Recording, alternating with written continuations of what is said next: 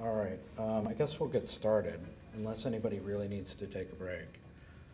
You might need a break before listening to me, though. So in case nobody recognizes me in the tie, it is me. The tie will be coming off immediately after the talk. So I'm going to talk about acute ischemic stroke. This is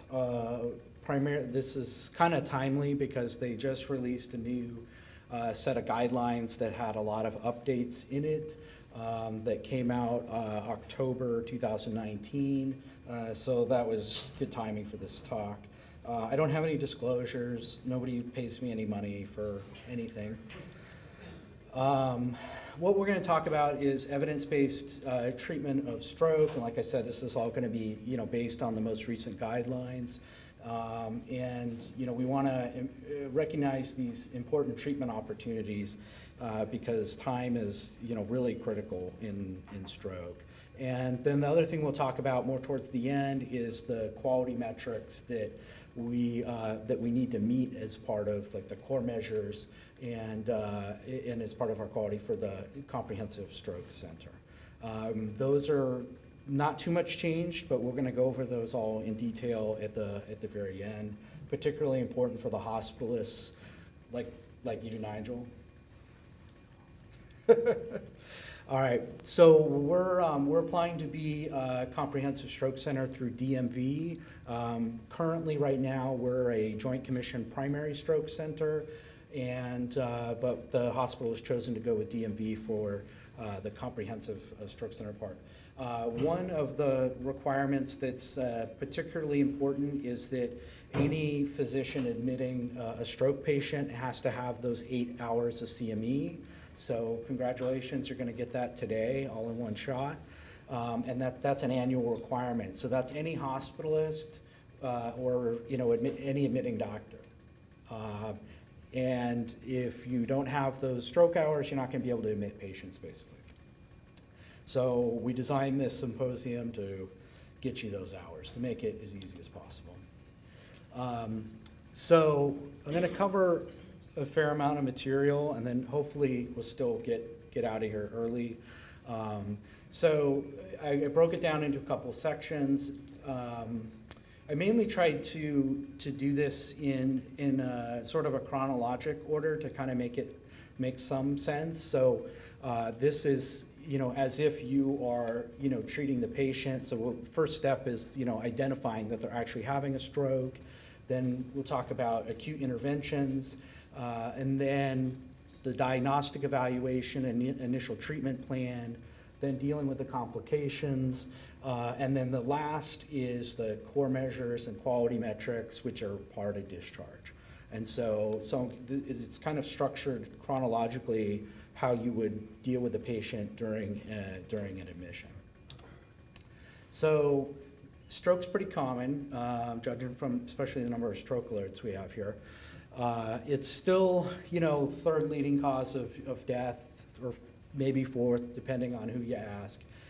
It is the #1 cause of permanent disability, and it's estimated that it costs over $50 billion a year worth of care. So this is a big deal.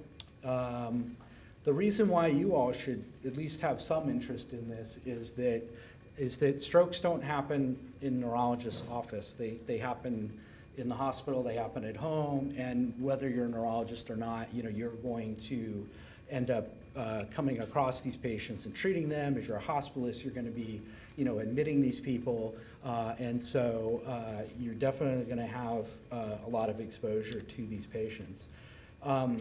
Despite how common this is, it's almost like an orphan disease. So these are 2006 numbers, so they may not be totally accurate, but they're probably not substantially changed. So the number of physicians is estimated somewhere about 600,000 people, and of that, neurologists make up about 2% of the total physician population.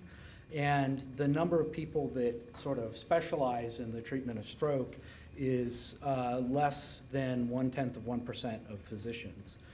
So despite how common this is, there are very few people that really sort of, actually specialize in treating this. And, it's not to say that other neurologists, can't do it. It's just, it's sort of weird, how this sort of worked out, the numbers wise. So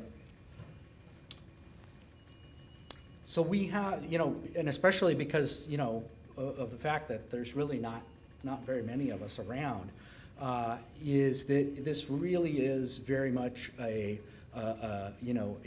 team sport. So, I can't do this alone. I can't even do it like with, a couple other people. It takes like a whole big team worth of people to help manage these patients.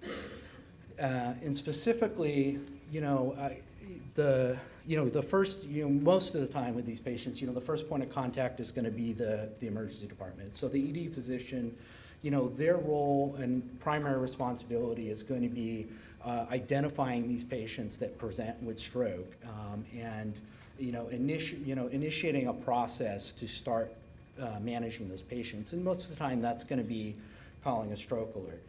But the big thing for them is identifying those patients right at the onset, because that's the time when we're going to potentially be able to do these acute interventions. And if the patient sits in the ER for 4 hours before anybody notices, well, our window of opportunity is gone. The neurologist that's involved, their job really is a couple of things.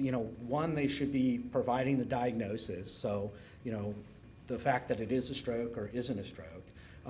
They should be managing the acute interventions and providing a treatment plan. The hospitalists, they have an important role too. It would be great if they read my note. That would be a good thing. It would make it easier. I try to write my notes so that it makes it easy for you as possible. That I give you a diagnosis, I tell you what the treatment plan is. The consult note, has the core measure stuff in there, tells you what to do. I don't always, do it perfectly, of course, but that's the goal, is to try and just lay it out in a way that's as easy as possible for you to do the other things. And then the hospitalist will, needs to manage the comorbid medical conditions. Most of these patients are going to have plenty of those. So there's enough work to go around for everybody.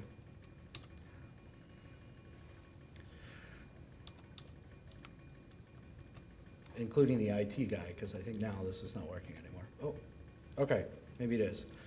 All right, so we're going to talk about identifying acute stroke. So the thing, and this, despite, I think this sounds kind of simple, and I try to break it down as simple as possible, is that they have, the sort of the defining feature of acute stroke is a sudden and persistent deficit. And even this sort of escapes people a lot of times, but that's really what you're looking for. And anytime you have somebody that has some sort of very abrupt onset of a neurologic problem, you really should think stroke at that point. If they're coming in and saying my arm's weak and it's been getting progressively weak over the last month, that's not going to be a stroke, and probably don't need to call a stroke alert for that. And so this really is what you're listening for. And sometimes, sometimes it's obvious, right? They're sitting there and then all of a sudden they can't use one side of their body, and it's still like that a half an hour later. So there you have a sudden and persistent deficit. But sometimes it's not so obvious. I mean, we get all kinds of weird stuff. In particular, the more challenging ones are the patients that are already admitted. Why exactly this is, I don't know, but it's always the weird stuff that happens. So, for example, you have somebody that is, they're in PEPN, they were admitted for chest pain, and, they're just getting a chest pain workup or something, and then all of a sudden they can't swallow. And this was like a, 55-year-old guy, walkie-talkie, just has some chest pain, maybe he's got some coronary disease, and all of a sudden he can't swallow. Would you call a stroke alert at that point? Would you recognize that may be a stroke? I mean, maybe not. But this, that's like a real example that we've had stuff like that. So some of these things aren't that obvious. Is that, well, is swallowing, is that really, is that stroke? But really, it's the fact that it's sudden onset and persistent. So if somebody says, oh, my hand went numb for like 1 second. Well, that's not going to be a stroke. But it's persistent in the sense that it lasts minutes or more. These super transient phenomenon, that's not going to be a stroke. But why else would you have sudden onset dysphagia? And so that's why I just want to emphasize that point, is that sometimes it'll be kind of weird and it won't be necessarily obvious. But like there's not really a good reason to have sudden onset dysphagia, like other than some sort of acute neurologic event. So this is sort of the 5 warning signs of stroke. This is sort of the way that the education is being presented to the public. And so, even if you are, know what a stroke is and what they look like, you should just be kind of familiar with this, because your patients are going to be coming and maybe talking to you using this language, and this is why they came to the emergency department. So sudden onset weakness or numbness, especially on one side, sudden confusion, trouble speaking or understanding, trouble seeing out of one or both eyes, dizziness, loss of balance, or trouble walking, or sudden severe headache. So this is the kind of stuff that is being presented to the public in an educational thing, and surprisingly enough, it actually is working, because when I see people in the ER now, in comparison to years past, it's much more common that a patient or a family member will come in and say, well, I heard that this is a sign of a stroke, and so I called 911 immediately. So like 10 years ago, when, like when I was just starting, or, even back when I was a resident or fellow, like you didn't see that very much, and patients would it wouldn't be very often that they would present things that way. But now it's actually much more common, so it's good that we're finally making some, inroads in educating people, because, it's amazing like how well the education for cardiac disease has been. You can ask anybody on the street, like, well, like what's a heart attack, or like how do you know if somebody's having a heart attack? And there's a good chance they'll be able to tell you that, but a surprisingly low number of people would be able to tell you anything about a stroke, or when somebody might be having a stroke. And and it's not like stroke is a rare problem, right? I mean, it happens almost as often as heart attacks, really, and yet there's this really vast difference in education, health literacy among the public, and even doctors. I mean, realistically, could every doctor we ask answer this question? Maybe. I mean, but lots of them maybe not.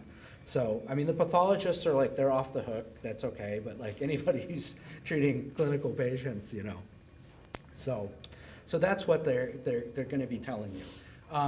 The deficits from a stroke, they can be kind of, there's a lot of like common stuff that's easy to understand, like weakness or, can't talk.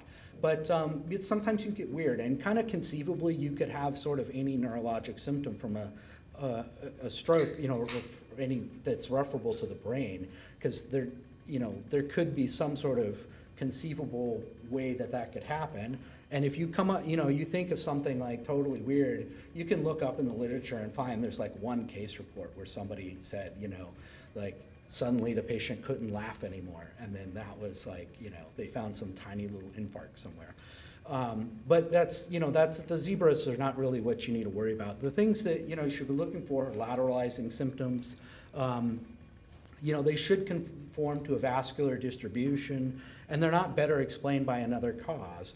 So, a good example of something that doesn't meet this, description, is all the encephalopathy and stuff that we see, in the hospital.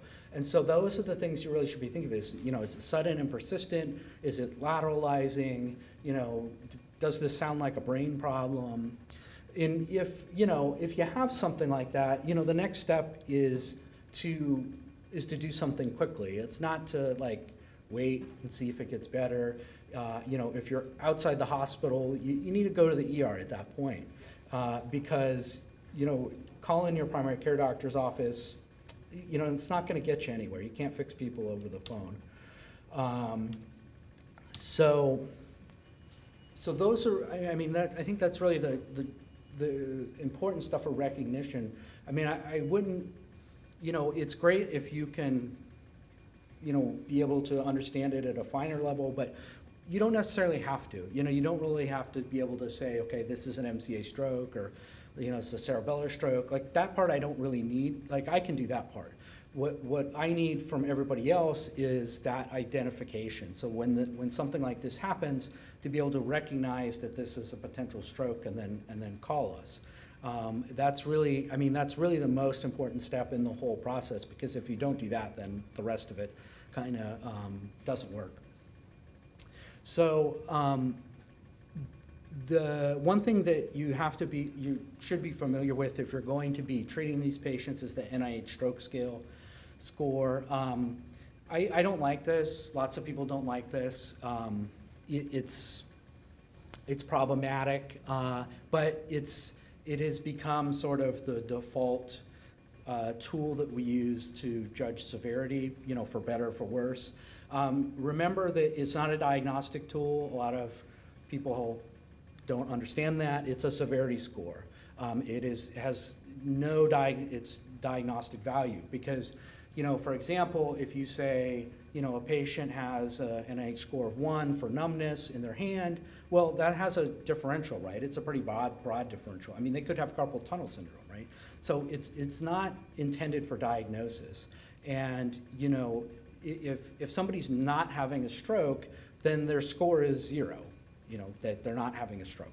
And so just remember, this is only intended to be a severity scale. It helps if you really don't understand much about what's going on. It gives you sort of this structured way to evaluate a patient and be able to communicate things to another provider in a way that at least is helpful, right? So if you're a primary care doc at some outside hospital, like in Lake Placid or something, and, you know, you have this patient that suddenly, you know, develops this problem, you know, you can do this sort of structured exam and you know, be able to communicate what's going on to a neurologist for transfer or something, you know, in a way that's more meaningful than just saying, well, you know, he just ain't right, you know. You know, that's okay sometimes, but you know, little details are sometimes more helpful. You know, this is typically going to be done by either the ED physician or the neurologist. This is something that needs to be done, like, you know, right at the outset of the admission. So it's not necessarily going to be something that falls to the responsibility of, like, the hospitalist, but you just need to be familiar with it, that this is, you know, what it is, what it means, and that understand that, you know, somebody has to document this at some point in the chart.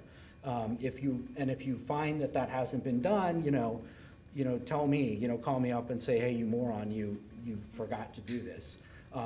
It's certainly possible that somebody will forget, but that's really what I'm trying to get at with this. Even if you don't remember it off the top of your head, that's fine. You know, they have a little thing you can put on your phone if you need to. And essentially, you know, 0 is no symptoms. A high number like 30 is bad. You know, most patients that you're going to see when this is done accurately, at least, are going to be, you know, somewhere between, you know, 5 and 15. You know, those are sort of the typical numbers that you're going to see. You know, a tree stump will have a NIH score of 30. That's not really meaningful. You know, I see these things documented. It's like the patient is they're intubated and paralyzed, and so I just added up all the numbers. But yeah, that's not really helpful. It's probably better in that case just to say, like, you can't do it because they're paralyzed. So things that aren't a stroke, these are super common. The big one that I get a lot is encephalopathic patients. So a good way to tell when a patient is just sundowning is if they can swing at you with both arms, it's probably not a stroke. You know, 90-year-old patients that are, you know, with the UTI, they're in the hospital and it's 3 a.m.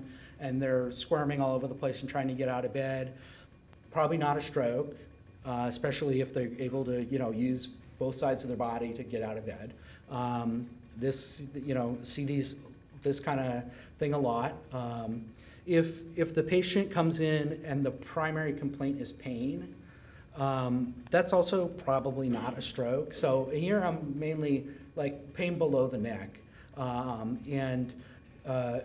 People can have a headache with an ischemic stroke. It's one of those things that you see like 15% of the time or something. So it can happen, but it's not common enough that it's in any way helpful. If they come in and they're complaining of like limb pain or leg pain or back pain, that's unlikely that that's going to turn out to be a stroke. I mean, strokes don't really hurt. And when people have, a sensory disturbance as part of a stroke, it's almost always sensory loss.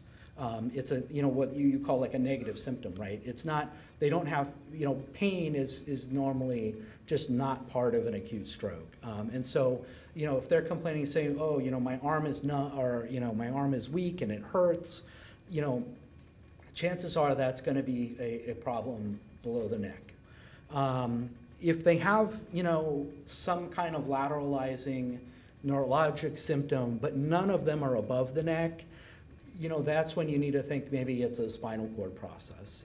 And it's not that it's impossible to get this with the stroke, but more often than not, like if you have somebody, they have like left arm and leg weakness and numbness and nothing in the face, you at least have to consider the fact that that may be a spinal cord problem, because the way the anatomy is arranged is you almost always get a pattern of face and arm or face, arm, and leg. You don't generally get a pattern that's arm and leg minus the face.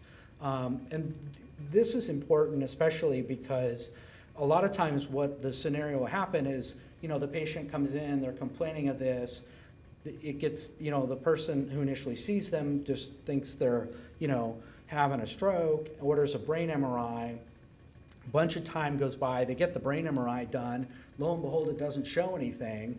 And the whole time is that, they've got spinal cord compression, and then, at C6 or something, and now they're getting worse, and, now the person might, end up quadriplegic or something, and, we've used up all this time, when we could have done some intervention for a spinal cord problem. So you kind of have to, in this sort of scenario, you have to have some suspicion that this could, that's maybe not a brain problem. So especially if it's pain or it's lateralizing, it misses the face, really think spinal cord. And if you have, some doubt in your mind, one, you could call. We have cell phones. Most of the time they work, so you could just call. And even if you don't call, I mean, if you're going to send them the MRI, order a C-spine or something. It's not the end of the world. Especially if the person like really has a deficit, it'd be better to waste an MRI scan than it would be to end up paraplegic. Another thing is bilaterally symmetric deficits, like both feet. So, for example, you have somebody who's a, uncontrolled diabetic, their A1C is 14, and they say, for the past 6 months, I have this burning pain and numbness in my feet. That's probably not a stroke. That's a neuropathy. So a stroke isn't going to give you bilaterally symmetric, peripheral deficits like that. That's just not the way it's going to work out. One of the really uncommon ways that you're going to end up seeing something with bilateral symmetry is, somebody has a basilar artery occlusion or something. Those patients are usually comatose. So they're not going to be like walking around complaining about their burning feet. If you have somebody that just has some sort of minor impairment that's bilaterally symmetric, it's probably not a stroke, because there are other places in the body that can give you neurologic symptoms. All right, stroke alerts, in-house stroke alerts. So I mention this in particular because these are difficult. So invariably, like our door to needle time is always longer with an in-house stroke alert than it is for somebody coming through the ER. Like it's really counterintuitive, and you would think that if you're already here, it would be much easier, but in fact, it is way harder. one thing I really want to emphasize is the importance of communication.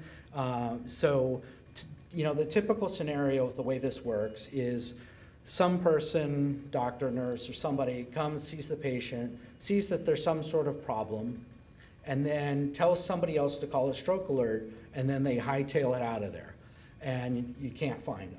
So, then rapid response comes to see the patient, and they probably get almost no information, and then they say, well, it looks like the person's not moving to the left side, so I'm going to call a stroke alert. So they call a stroke alert, I show up, see the patient, and the patient, is, nonverbal, 90 years old, demented, and, and nobody can tell me any information. Half the time I can't even really figure out why they called the stroke alert. You can't reach anybody. Nobody knows why the patient's in the hospital or whether, is that left-sided weakness new? And, so this is the typical way it plays out. I mean, I'm not really exaggerating. Remember, this is a stat consult, and just like any other stat consult, it's hospital policy, there needs to be a doctor-to-doctor communication. And because it makes it really difficult for me to help you if I can't figure out what's going on in a timely fashion. And, somebody that's been in the hospital for 36 days, it's not always easy to pick through the chart and really figure out what's going on in a couple of minutes. So communication is really super important for this, and it'll make it much easier for me to be able to, to help you and help the patient.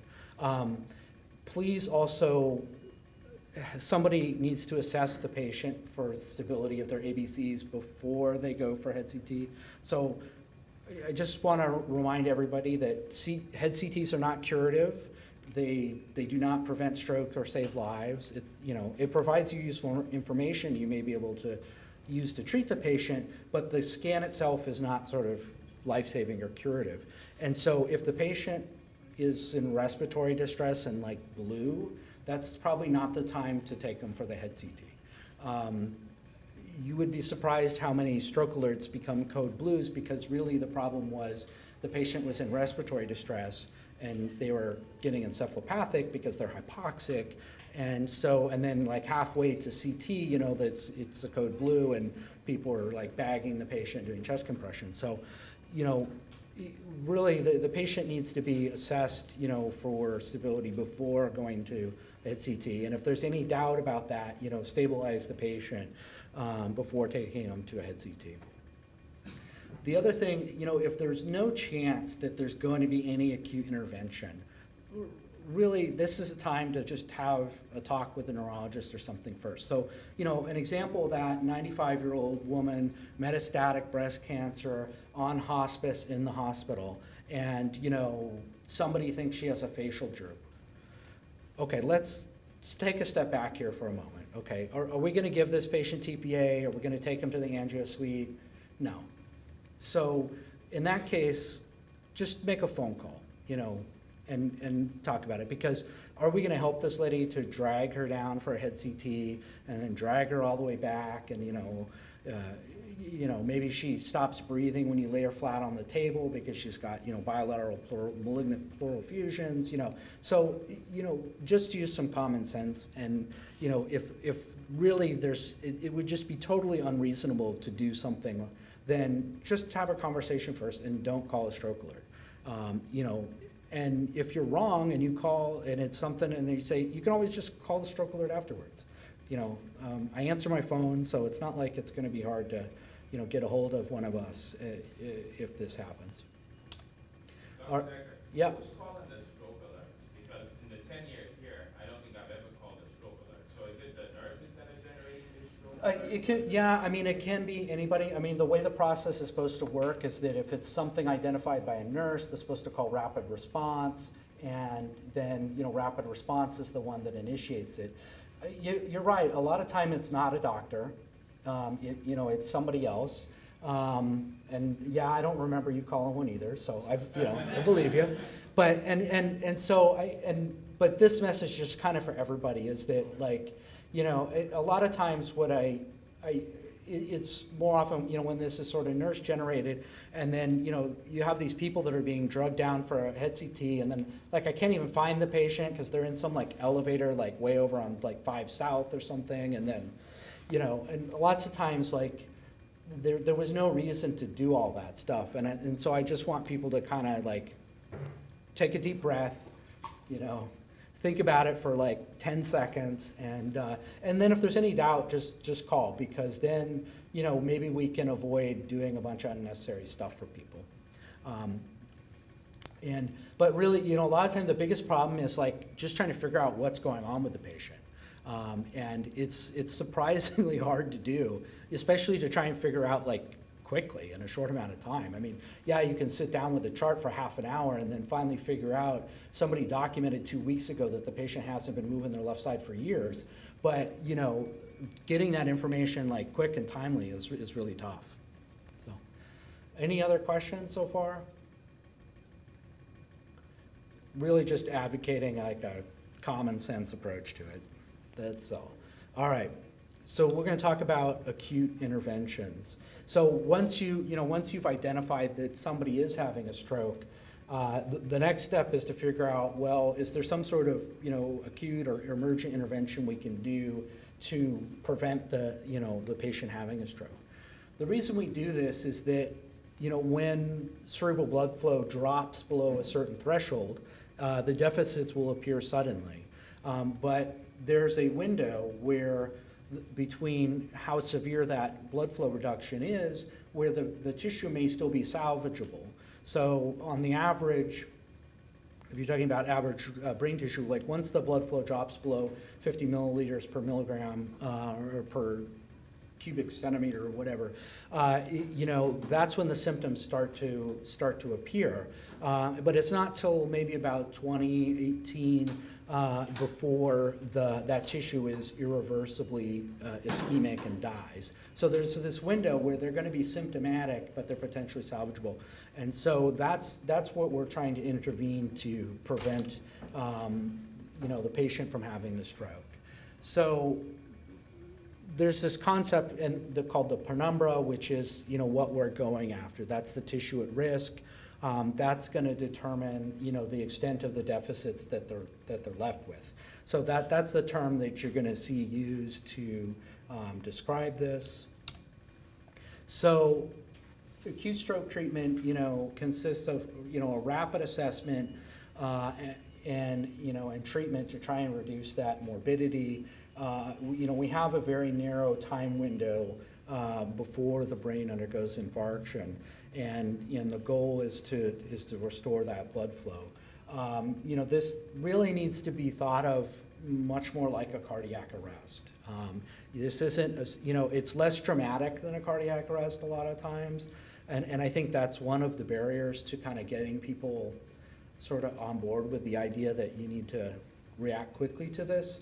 But it's really the same thing. It's just like a STEMI, cardiac arrest. Timeline is very similar, and which is pretty narrow. So the first line treatment, and really until much more recently, the only sort of real effective intervention for acute stroke is IV TPA. This is still the standard of care. This has not been replaced by endovascular therapy. We'll talk about that as well. But the first step is still to determine whether the patient's a candidate for IV TPA, and then to give that as soon as possible. So one thing that is happened about this is now that there's become this focus on this time window.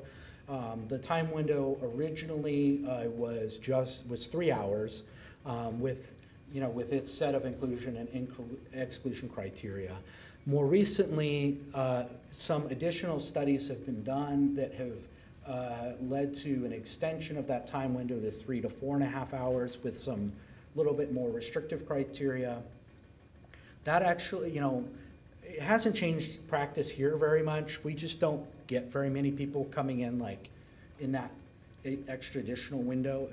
Most of the people, it's either going to be they come in right away or they come in like 12 hours or the next day. So we're not really getting very many people in that extra window, but that does exist.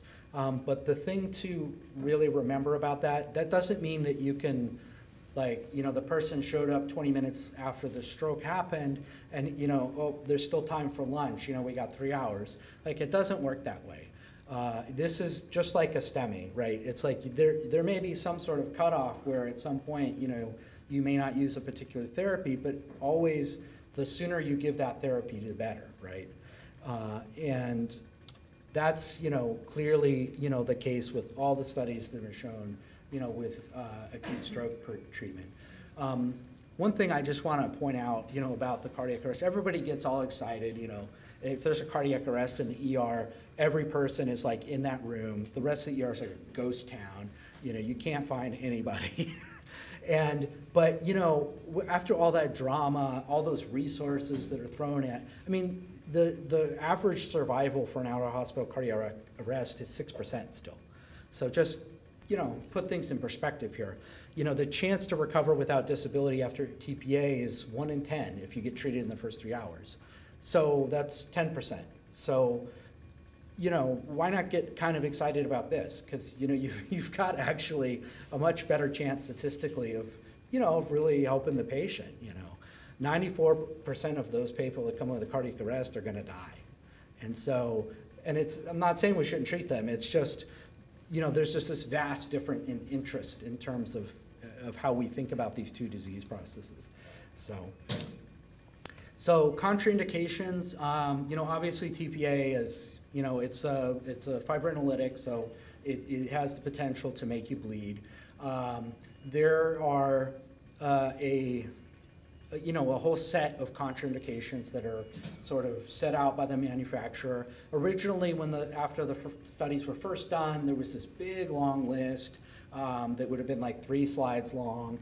More recently, thankfully, there have been subsequent studies done where they were able to go back and kind of show there was no reason for this particular thing to be a contraindication because it really didn't affect anything. And so the list has really been pared down a lot.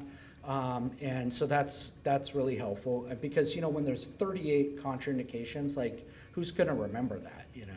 So really the big ones and the most common one that we deal with is time. So you're outside the time window.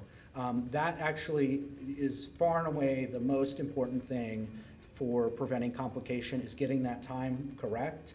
And that is a surprisingly difficult thing to do. Even if you have like a family member that can talk, and let's say the patient's aphasic and he can't talk, but the family member's right there, and asking them, you know, when were they last normal? That's the question you have to ask, not when did it start. Because invariably what people will tell you is the time that they discovered the symptoms. And they won't tell you, well, I haven't seen him for 3 hours, or he woke up this way, last time I saw him normal was last night. They'll tell you, hey, the stroke started at 8 a.m. because that's when I discovered the symptoms.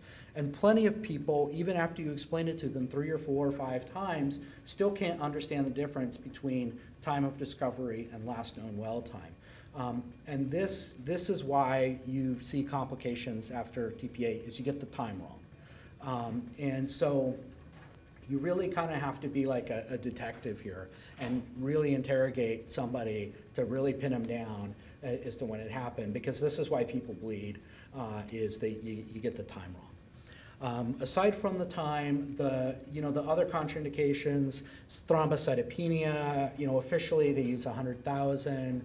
We don't check the platelet count before, you know. The only time you really would want to do that is if the patient comes in and they're like covered in ecchymosis and they say they've got, you know, multiple myeloma or something, and, you know, the platelet, you know, last week their platelet count is 4. Okay, yeah, that person you're going to wait for the platelet count or something. But, you know, somebody that doesn't have any kind of history like that, it's, you know, the recommendation is not to check the platelet count first.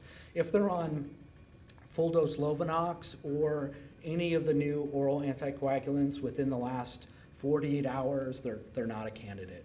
The Lovenox thing was introduced, I think, 2 years ago, and they weren't really clear about whether that was the prophylactic dose or not, and so they kind of realized their mistake and have come back and say, no, what we're really talking about is full-dose anticoagulation. So if they got their 40 sub-Q of Lovenox for DVT prophylaxis, that's not a contraindication. So that's a clarification that was just made.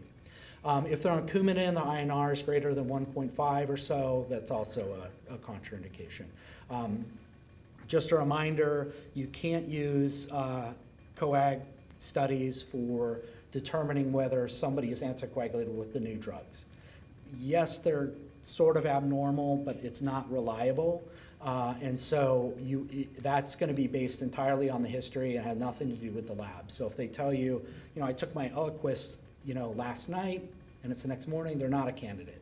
Doesn't matter what their coags are. And then recent surgeries, really the ones to worry about are chest surgeries. Like if somebody had a knee replacement or, a tympanoplasty in their ear, we had one of those recently, like that's not a contraindication.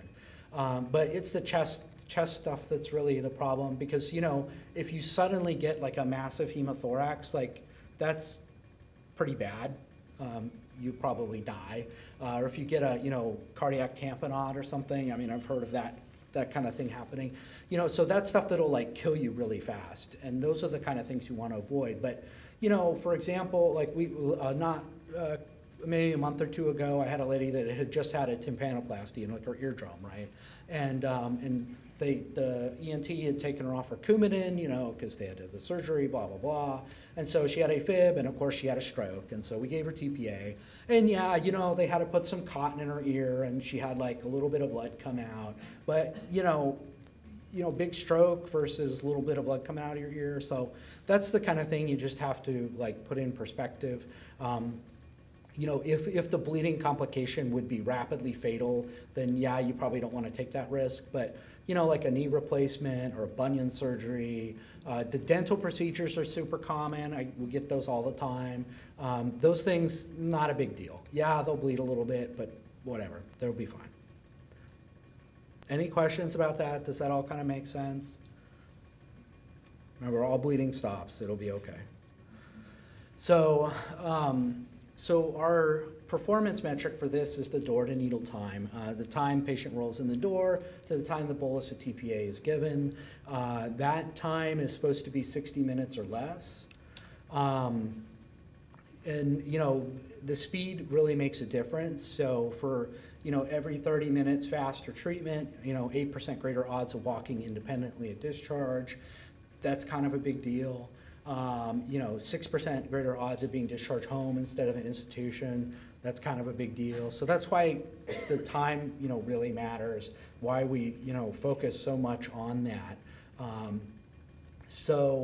Unfortunately, even with 60 minutes, door to needle time, which when you actually start doing this and looking at this in detail, it's an amazingly long time. But even with that, that time rarely gets met. So in these big stroke registries, the median time was 67 minutes.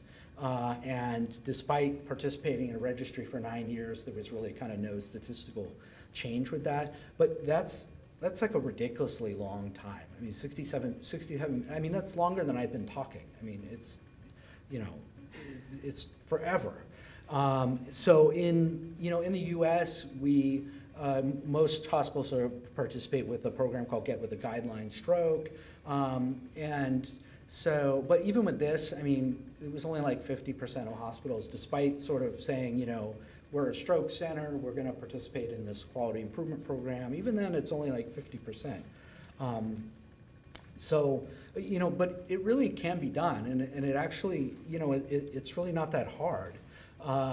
And so these are our times. So this started in 2014. I haven't updated this slide.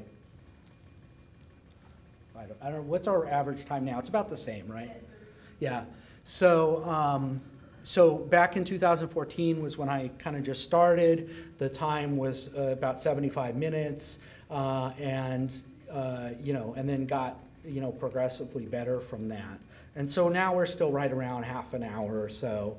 And that's actually probably more or less, with our sort of mixed and random patient population, that's realistically probably about, give or take a few minutes where it's going to be. This same thing, door to needle times between 2016 until 2018. So this is a little bit more updated, and I just broke it down by month here. And so what you could see is that sometimes you're going to have an average time in that's 15 or 20 minutes, and then there'll be some will be a little bit longer. But somewhere right around half an hour is, I think, a pretty reasonable goal for a place that is doing what they're supposed to do. The next sort of what we're, trying to push for is, a door to needle time in less than 20 minutes. And this is something that we, are currently able to do here. But it's also, other places that are doing a good job, can do this too. We're not unique in this. And there's been a little bit of this showing up in the literature. So, it's out there. In the right circumstances, we're consistent, routinely doing this.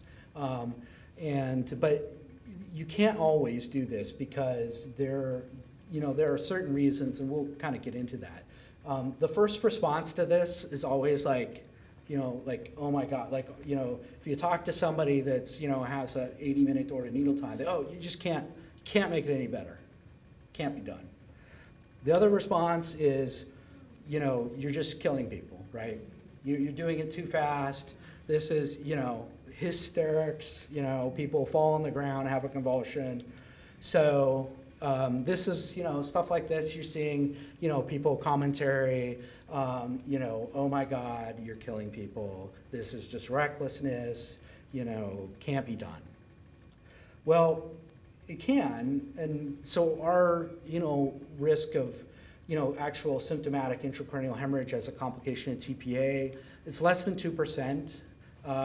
It's probably about 1% maybe. It's safer than a heparin drip. It's safer than plenty of the other things that we routinely do to people. The risk of having a major GI bleed that lands you in the hospital with a transfusion by taking aspirin is more than 1%. So, to put it in the scheme of things, it's it's not risk-free, of course, but it has, a similar risk profile to things that we don't really think twice about. So, we shouldn't get too excited about it. And even when we're giving it to people in 20 minutes, these are still the results that we're seeing. And again, we're not unique in this. There are plenty of places that do this. What you'll see quoted about the risk is they'll say something like, 6% risk of hemorrhage or something. But in reality, what it is that at places that know what they're doing, the risk is pretty close to 0. And in places that don't know what they're doing, the risk is 15%. So when you average it out, you get a number like 6, but it's not really reflective of reality. It really, if you're getting even if you were hitting a 6% risk of hemorrhage, you're definitely doing something wrong. If places who do this routinely can be 2% or less, then there must be you must be doing something wrong. Even if you're hitting that quoted average, but the reality is those places that are having all these complications, they're actually probably 10 or 15%. So symptomatic hemorrhage after TPA does have a specific definition. It's not just kind of whatever we make up on any given day. So that official definition is a 4-point increase in the NIH stroke scale score within 36 hours and a new hemorrhage seen on CT. This is important because there's lots of times where people will have asymptomatic hemorrhages, and they're asymptomatic, right? So if you have a little bit of oozing within a bed of dead tissue, who cares, right? It doesn't hurt anything. That tissue's dead. It doesn't really care whether there's a little bit of blood in it or not. And you can have asymptomatic hemorrhages whether or not you get TPA or whether, you know, it happens, right? It happens slightly more often with TPA, but that doesn't necessarily mean anything to the outcome. So, you know, we don't really worry about that. So here's another, you know, paper in the literature where, you know, this was part of the Target Stroke Program, which is another kind of initiative for American Stroke Association, and what they were looking at, you know, a large urban academic center. They had an average door needle of 29 minutes. Their hemorrhage rate, 2.7%. So again, you know, this is not like a fairy tale. This is like what is actually happening at places where they're doing it right. And they, you know, so they get very similar numbers to us. Again, it's another poster presentation reporting 2%. So, you know, 2% numbers kind of like seems to be fairly what you do, you know, you typically see in a competent place, somewhere around that number, right? And really the problem is like, you know, just trying to understand the difference between like it's physically impossible versus, you know, you just can't do it because you want to keep doing it the wrong way. And so, you know, you have to be kind of open to change in order to get, you know, get to this point. So, you know, it can be done safely, and it's really actually not very hard. It isn't rocket science. It isn't even brain surgery, like, really. So the way that we do it, the most important thing is showing up. So not much happens if nobody shows up. This is probably the #1 reason why hospitals can't do it, is that nobody shows up. So, you know, the EMS brings a patient in on a stretcher, they park him in a room, and then, you know, 20 minutes go by while the patient's, you know, choking on their vomit and aspirating, and, you know, somebody comes in, takes a set of vitals, says the doctor will be right with you. 45 minutes later, the ear doc comes in and goes, oh, wow, they're having a stroke. So showing up really is the most important thing. So, you know, we get pre-notification from EMS. So in theory, we know about this ahead of time before they're coming. You know, we do have a doc first process in the ER some of the time. You know, so the patient gets screened right away. I mean, here I think, you know, despite the limitations, you know, we actually do a very good job of identifying these people very quickly. So after you've shown up, you do a very brief exam. And again, really the goal of that is just, does it look like they're having a stroke, and do they have like a stable airway so I can take them to CT? So again, just like really brief ABCs, you know, very often it's just going to take a minute, that's it. Then you take them to CT.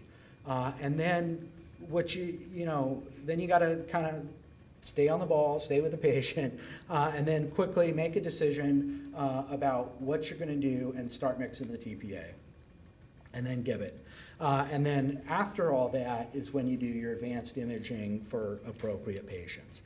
So it's a simple process, but it is different than the normal ER process. So, you know, like I said, we get stroke alerts from the field. You know, I try to get down to the ER as soon as I can, wait for the patient to arrive.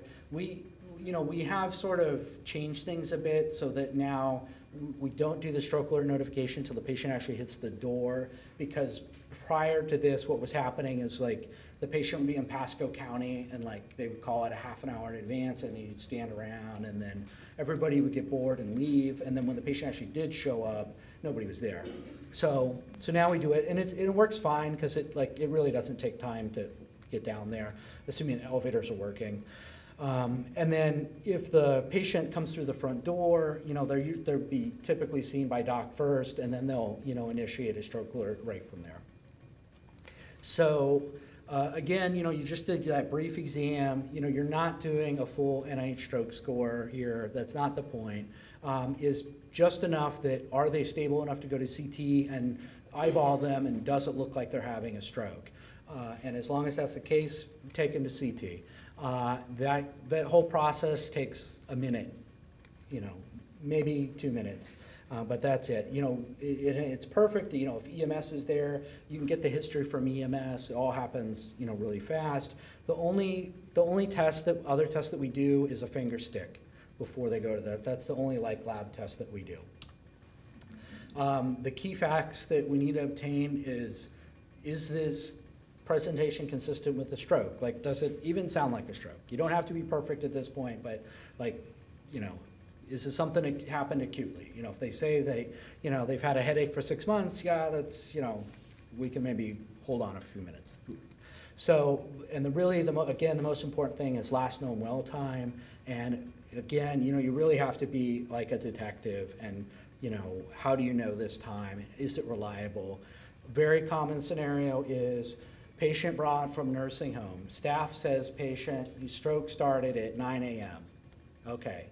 And when you actually talk to EMS, you know, how did you get this? Oh, well, somebody just told me that. Well, is that the person who saw the patient? No, they didn't. That wasn't the person who saw the patient. Well, how did they know when it started? Oh, I don't know. I have no idea. So, and then, you know, so if you get some information like that, you just have to throw it out. If it's not reliable, because literally their life is going to depend on this data.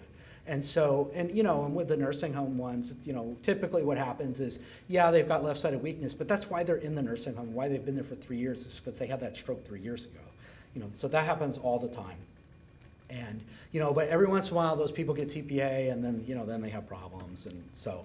But really, that's really the most important thing, is making sure you understand that. You got to know how you know that, how that person knew that, so that you can be confident that it's real.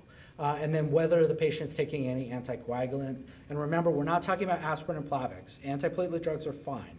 It's anticoagulant drugs. So it's Coumadin, new oral anticoagulants, you know, full dose heparin or Lovenox, and that's it. And then any recent surgeries or medical history that might be a contraindication for TPA. Even when the patient can't talk, you can figure this out pretty easily. Just take the shirt off. You know, if they've got a big scar down the middle of their chest, or like, you know, they just had a thoracotomy and there's this big scar on, like, you know, it's most like major chest stuff is going to be pretty obvious from the outside. So even if they can't tell you, you can answer that. So then they're going to go straight to CT. You know, really, if you want to do this well, what you need to do is you need to stay with the patient.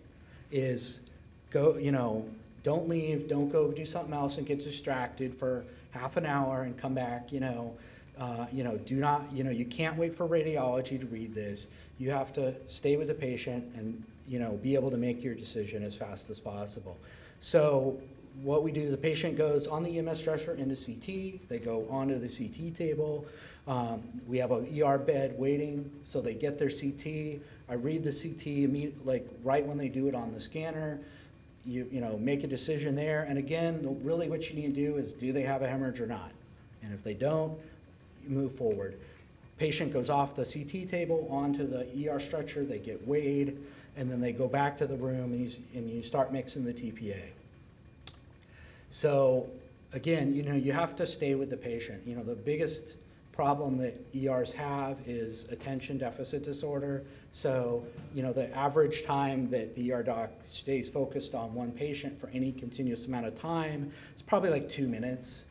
And then they go do something else, and then they come back. And, you know, you don't, you know, because you're occupied that whole time, you know, you just don't have an appreciation for how long that all takes. And, you know, and realistically, you know, with these patients, you really, you know, you can do this whole process in 20 minutes. So you don't, it's not like you have to spend 3 hours with the patient. You just need to spend, you know, like 20 minutes continuous time, and then you're done. As opposed to, you know, 2 minutes here, 2 minutes there, and then before you know it, it's been an hour and a half and you haven't given the TPA yet. So you gotta check the blood pressure. There's a cutoff, 185 over 110. And, you know, if they are over that, you know, you give them a little Betalol or something just to bring it down below that before you start. Consent is not required, and this is also part of the recommendation, the guidelines. You know, does anybody obtain consent for a heparin drip? All right, so heparin drip has a higher complication rate than a TPA, so why do you feel like you must do this for TPA when you don't do it for other things that are actually riskier. And so it is the standard of care. Really what you need to get consent for is refusal of TPA. So if somebody says they don't want it, that's when you want to make them sign something that says they're refusing treatment, because you're on the liability side, you are 10 times more likely to be found liable for something for not giving TPA than giving it. You know, this is published in the literature, and you know, is sort of the reality of the situation. Here, we're lucky enough to have pharmacy help us, so they, you know, most of the time during the day, so they mix the TPA, or whoever is going to do it starts mixing it. And while all that's going on, you can finish your NIH stroke scale score and, you know, tidy up some other historical details while that TPA is getting mixed, and then you give it as soon as you can.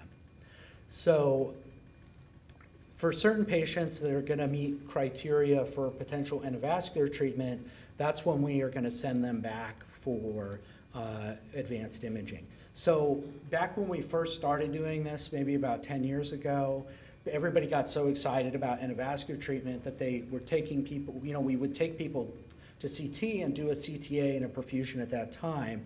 But what we found is that the door-to-needle time increased substantially. Even though like the scan really only takes 5 minutes maybe, you would think like, oh, well, it's only going to add 5 minutes to the clock. But in reality, what it did is it added more like 35 minutes to the clock. And the problem is IV access, you know, sorting all that out. You know, patients that need endovascular therapy almost never have good veins. So they sit down there forever. You know, it takes 20 minutes just to get a peripheral IV in them.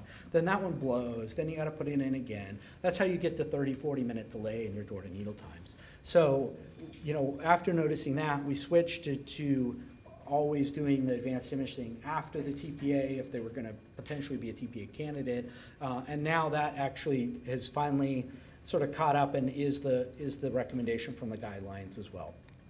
So they get their TPA first if they're a candidate. If they're not going to be a TPA candidate and you know that, then that's fine. You can go ahead and just, if you want to get the advanced imaging, you can do it then, because you're not delaying anything. You know, now that we have 2 CT scanners in the ER, sometimes we can give TPA actually in the scanner. So if we have pharmacy there and everything's all ready to go, we can give the bolus, hang TPA right on the CT table, and go. I mean, that's how you get like, you know, 8 or 9 minute door-to-needle time, is you do stuff like that. You know, it works. You know, you can pull it off sometimes. So it's this, you know, it's not always possible to get these really low times.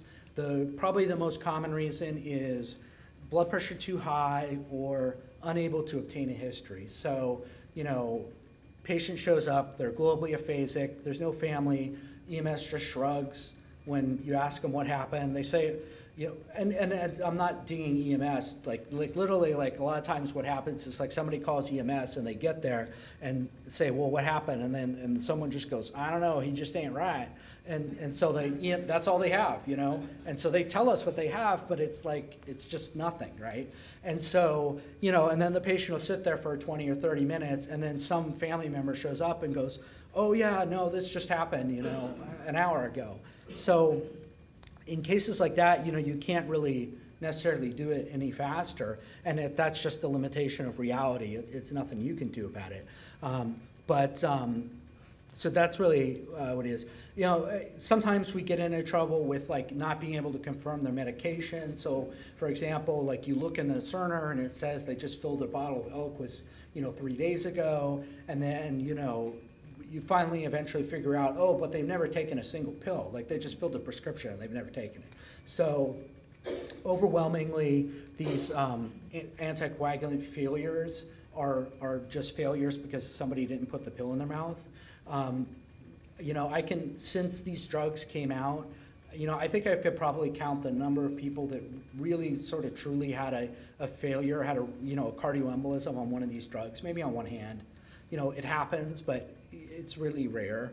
And so if you have to kind of ask, like, are they actually taking it? So, and then sometimes you get weird presentations and you're just not sure that it's a stroke at first. So, You know, the reason why most places can't do this, they just have a one-size-fits-all model. They have the same process for every patient that comes in the ED. You know, doesn't matter whether you're there for, you know, a stroke or whether you're there because you need a refill on your birth control pills. You know, same process, and it just sort of plods along. And people need to realize you have to treat this different. You know, you need to treat this like the cardiac arrest or like the STEMI. And that's, you know, it's just a mental adjustment that you have to make in order to get this to work. The key things, you know, for speed and safety is the decision maker, you know, the person who's going to ultimately decide whether to give them PPA or not, you know, they need to be involved as soon as possible, you know, preferably like, you know, as soon as the patient hits the door. So that gives you your time to make sure you got all your information you need, right? You know, if the patient's there for like, you know, 90 minutes before you even get called, then you're behind the 8 ball at that point, and you're rushing and you're trying to do it, and that's where you get into trouble. But if you're there from the moment they hit the door, you know, you have that 20 minutes to just assess what you're getting, and you can make a good decision. And you know, and really, this is critical care, so you have to stay focused and not do anything else. So that's really, you know, that's the definition of critical care, right? You know, when you look at the billing definition, is that you're solely devoted to taking care of that patient, and you're not doing anything else. And there's a reason for that, because if you're doing 12 other things, then, you know, you're not really providing critical care. So, you know, there's this golden 20 minutes. You know, this hasn't really caught on yet. Still waiting for it. Maybe it will. But the important thing, there's no waiting in stroke. So if you're trying to make a decision, or you're, you know, maybe we'll do this, maybe we'll wait, just remember, there's no waiting. So the choice of waiting is always the wrong choice. You know, you need to move forward with the process and do things as fast as you can. It's like a STEMI or trauma. All right. Any questions on that? So we can treat the proximal segment M1 and proximal M2. Basically, that is sort of the main trunk of the MCA and the first sort of big branches that come out of that. So you know, the catheters and the devices are just too big to go much more distal than that. And then, like the other case you showed, you know, we can treat basilar artery problems as well. So what the takeaway from this is that just because you're having a stroke doesn't mean you're an endovascular candidate. There's only certain vessels we can treat. The good news is the ones that we can treat are generally the biggest, that cause the biggest stroke and the most the most disability. Those are the ones we, you know, can treat. The other criteria is, you know, they need to have an open path to get to the target vessel. So this is why you can't treat a patient has a carotid occlusion, you can't treat an MCA because you can't get there. And you say, well, why don't you just try and open the carotid? Well, you know, people have tried that. It just doesn't turn out well. So back in the Wild West days, when this stuff was just starting to be done, you know, people would do stuff like this. You know, interventional radiologists, a lot of them tend to be kind of cowboys, and they will like try anything. They'll be like, yeah, I can do that with a catheter. But, you know, and that might be sort of true, except at some point you realize, well, just because you can do that with a catheter, that's not in the patient's best interest. So people would do stuff like, you know, throw a stent in the carotid to open it up and then try and go after the clot. Well, the bottom line is that outcomes were bad when you did stuff like that. And so now, you know, this has sort of become, you know, part of the, you know, accepted standard, and part of the guidelines is, you know, if they have a carotid occlusion, you don't go out, you know, that's it. You can't do endovascular treatment. So that's one thing they have to keep in mind too. So up until about what was 2 years ago when this Dawn trial and the other one came out, we didn't really have a firm set of criteria. So we did what we thought was reasonable, but there wasn't some sort of official set of criteria. And we were doing the endovascular treatment long before these trials were done because it was really obvious that it worked. So, you know, for example, you know, if you have people that come in and that have an M1 occlusion, like those people, like they're always going to have a non-ideal outcome, right? Those people always did poorly. So, you know, even when these, you know, early devices came out, and even though they didn't work perfectly, like if if you were able to treat like 1 out of 10 of them, that's still 1 out of 10 that was never going to happen before. So, you know, so even before, you know, it was still a big deal. So it was really obvious this was effective early on, and we were doing this before, you know, the real trials came out. But the, you know, the nice thing about now that this is sort of quote unquote official, and we have these things, is now we have a set of criteria that we can use, and then people aren't really going to argue over it and say, well, you know, why aren't you doing this? Why aren't you doing that? So this I think is really helpful. We have like a firm set of criteria. So time of onset less than 24 hours. This is where it gets kind of weird, because what's happening is we're moving away from the clock as a criteria, because it's just arbitrary, right? That's just like an average amount of time where, you know, you'll have a certain percentage of people that will benefit from it. But it doesn't tell you anything about the individual patient. So we're moving away from time, and now we're looking at individual physiology, which is what the CT perfusion is for. So we can take that patient and say, is this tissue salvageable or not? We don't have to go based on some sort of average. And so although, yes, technically, you know, you can go up to 24 hours, maybe 48 hours for a posterior circulation stroke, really the time isn't the issue. The time is whether the tissue is salvageable. And in realistically, you know, you're very rarely going to come across people that have been truly, you know, ischemic for 24 hours and are still salvageable. Like that, it happens maybe, but that's not going to be the norm.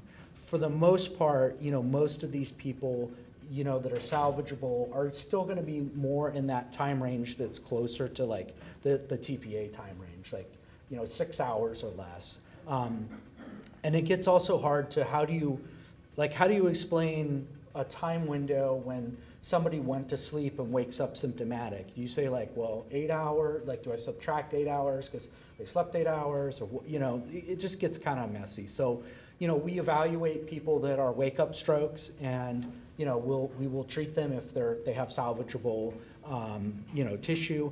There's, you know, and this applies to endovascular treatment. It doesn't apply to TPA, because TPA, you still need that firm time window. But actually now people are finally getting the courage to do perfusion-guided TPA studies, and it looks like probably the next time the next set of criteria come out, we're probably going to be able to do that for TPA too, but that's not quite ready for prime time yet. So they need to have a clinical exam consistent with proximal large vessel occlusion. So remember, these are big strokes. This is not like somebody who says like my pinky's numb, or maybe, you know, maybe their face is weak, you know, maybe is it the left side, is it the right side?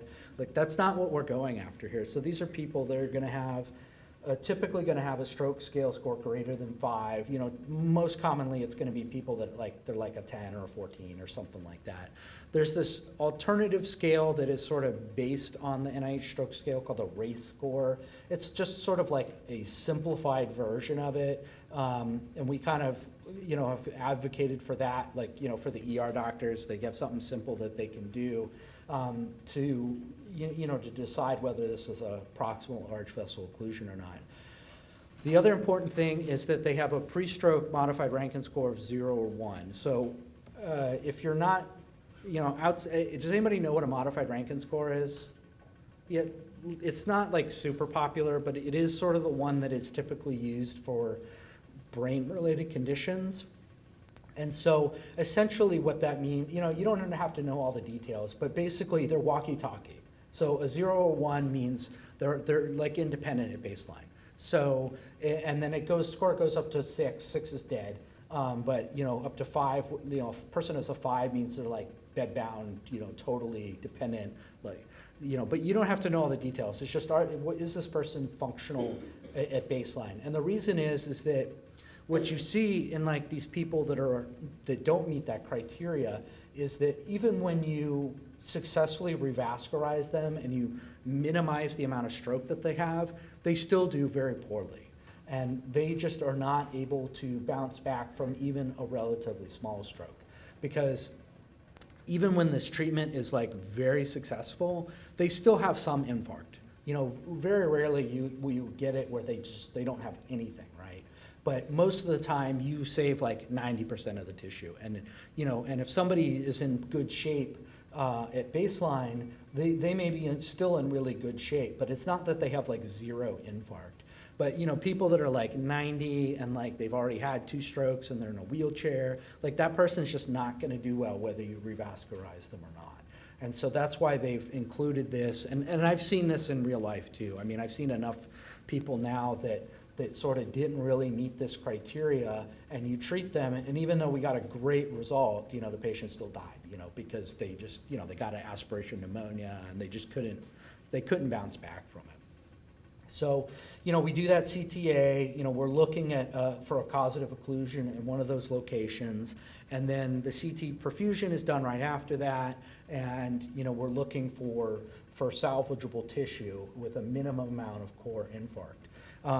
Initially, when we first started doing the CT perfusions, that was like probably about 10 years ago is when, at least like at UF when we first started doing this, you know, there's a lot of suspicion about this, and it took a lot of convincing to get people on board with this. And so I have talks that I did back there, you know, back at that time, you know, where it shows the CT perfusion and the resulting MRI. And, you know, what I can tell you is that the perfusion is remarkably good at predicting final infarct. It's maybe not pixel for pixel, but it's pretty close. And it's certain, from a qualitative standpoint, it's very close, which is why, you know, a lot of these people, like, we don't need MRIs because we have the perfusion study. I know what it's going to look like. And so, you know, so this has been a hugely valuable tool now. So this is just a modified Rankin score. Again, you don't need to know all the details, but just remember, like, are they walkie-talkie? And if they are, then that's fine. But if they already have some level of disability, then they're probably not going to be a candidate. And so, you know, and the reason why I like really try and point this out is, you know, I get these transfer calls, and it'd be like, you know, we have this 90-year-old patient that has stage 4, you know, melanoma, and, you know, they almost coded yesterday, but we want to transfer them so you can do endovascular therapy on them. And it's like, that isn't going to work out. So that's why it's important to know that there are real criteria for this. It's not me just kind of making it up. So again, you know, we make the selection now is really, you got to think physiology and not time, because what happens is the reason why you have time is because of collateral circulation. So if you have no collateral circulation, you will have an infarction in a very small amount of time. So the brain requires an absolutely constant supply of blood flow to survive and to function. Absolutely constant. Like you can't shut off the blood flow and still have function, you know, for any amount of time more than like a second or two. And so, and then as soon as you know, stop all the blood flow, that brain tissue starts to die very quickly. So you could come to the hospital like within 10 minutes of this happening, and we give you TPA, you know, in another 10 or 15 minutes, and you could still have, you know, an infarct because you have no collateral circulation. So that's relatively uncommon. Most people have some degree of collateral circulation. And so, but it's all over the place. There are some people that have such great collaterals, they'll, you know, you run across these people, they occluded their carotid artery, never knew it happened, right? Because they got a, you know, intact circle of Willis, they have great collaterals. You know, you shut down a carotid, no big deal. There are people who shut down both carotids, never knew it. But again, there's that huge variability in the amount of collateral circulation you have. So, you know, most people are somewhere in the middle. You have some amount of time to go in there and restore blood flow. But instead of guessing now, that's what we use the perfusion for. We don't have to guess anymore. We're doing something that is, you know, fairly quantitative, and we can say, yes, this tissue is salvageable, or no, it's not. This is just another sort of example of what these things look like. You get these nice color-coded maps. I like these because it gets tired of looking at black and white pictures. Now we finally get color. And so there still is certainly an art to reading these things. People who don't do this are going to have trouble interpreting these things because you have to kind of calibrate your eye to, what what does salvageable tissue look like? Make sure it goes in the right pattern, it corresponds to a blood vessel. Because sometimes these tests don't come out perfectly because the patient's squirming on the table and the images aren't that great. So there's a little bit of art to reading these things, but it's certainly very doable. This is just a picture that sort of illustrates the growth in in-park volume over time.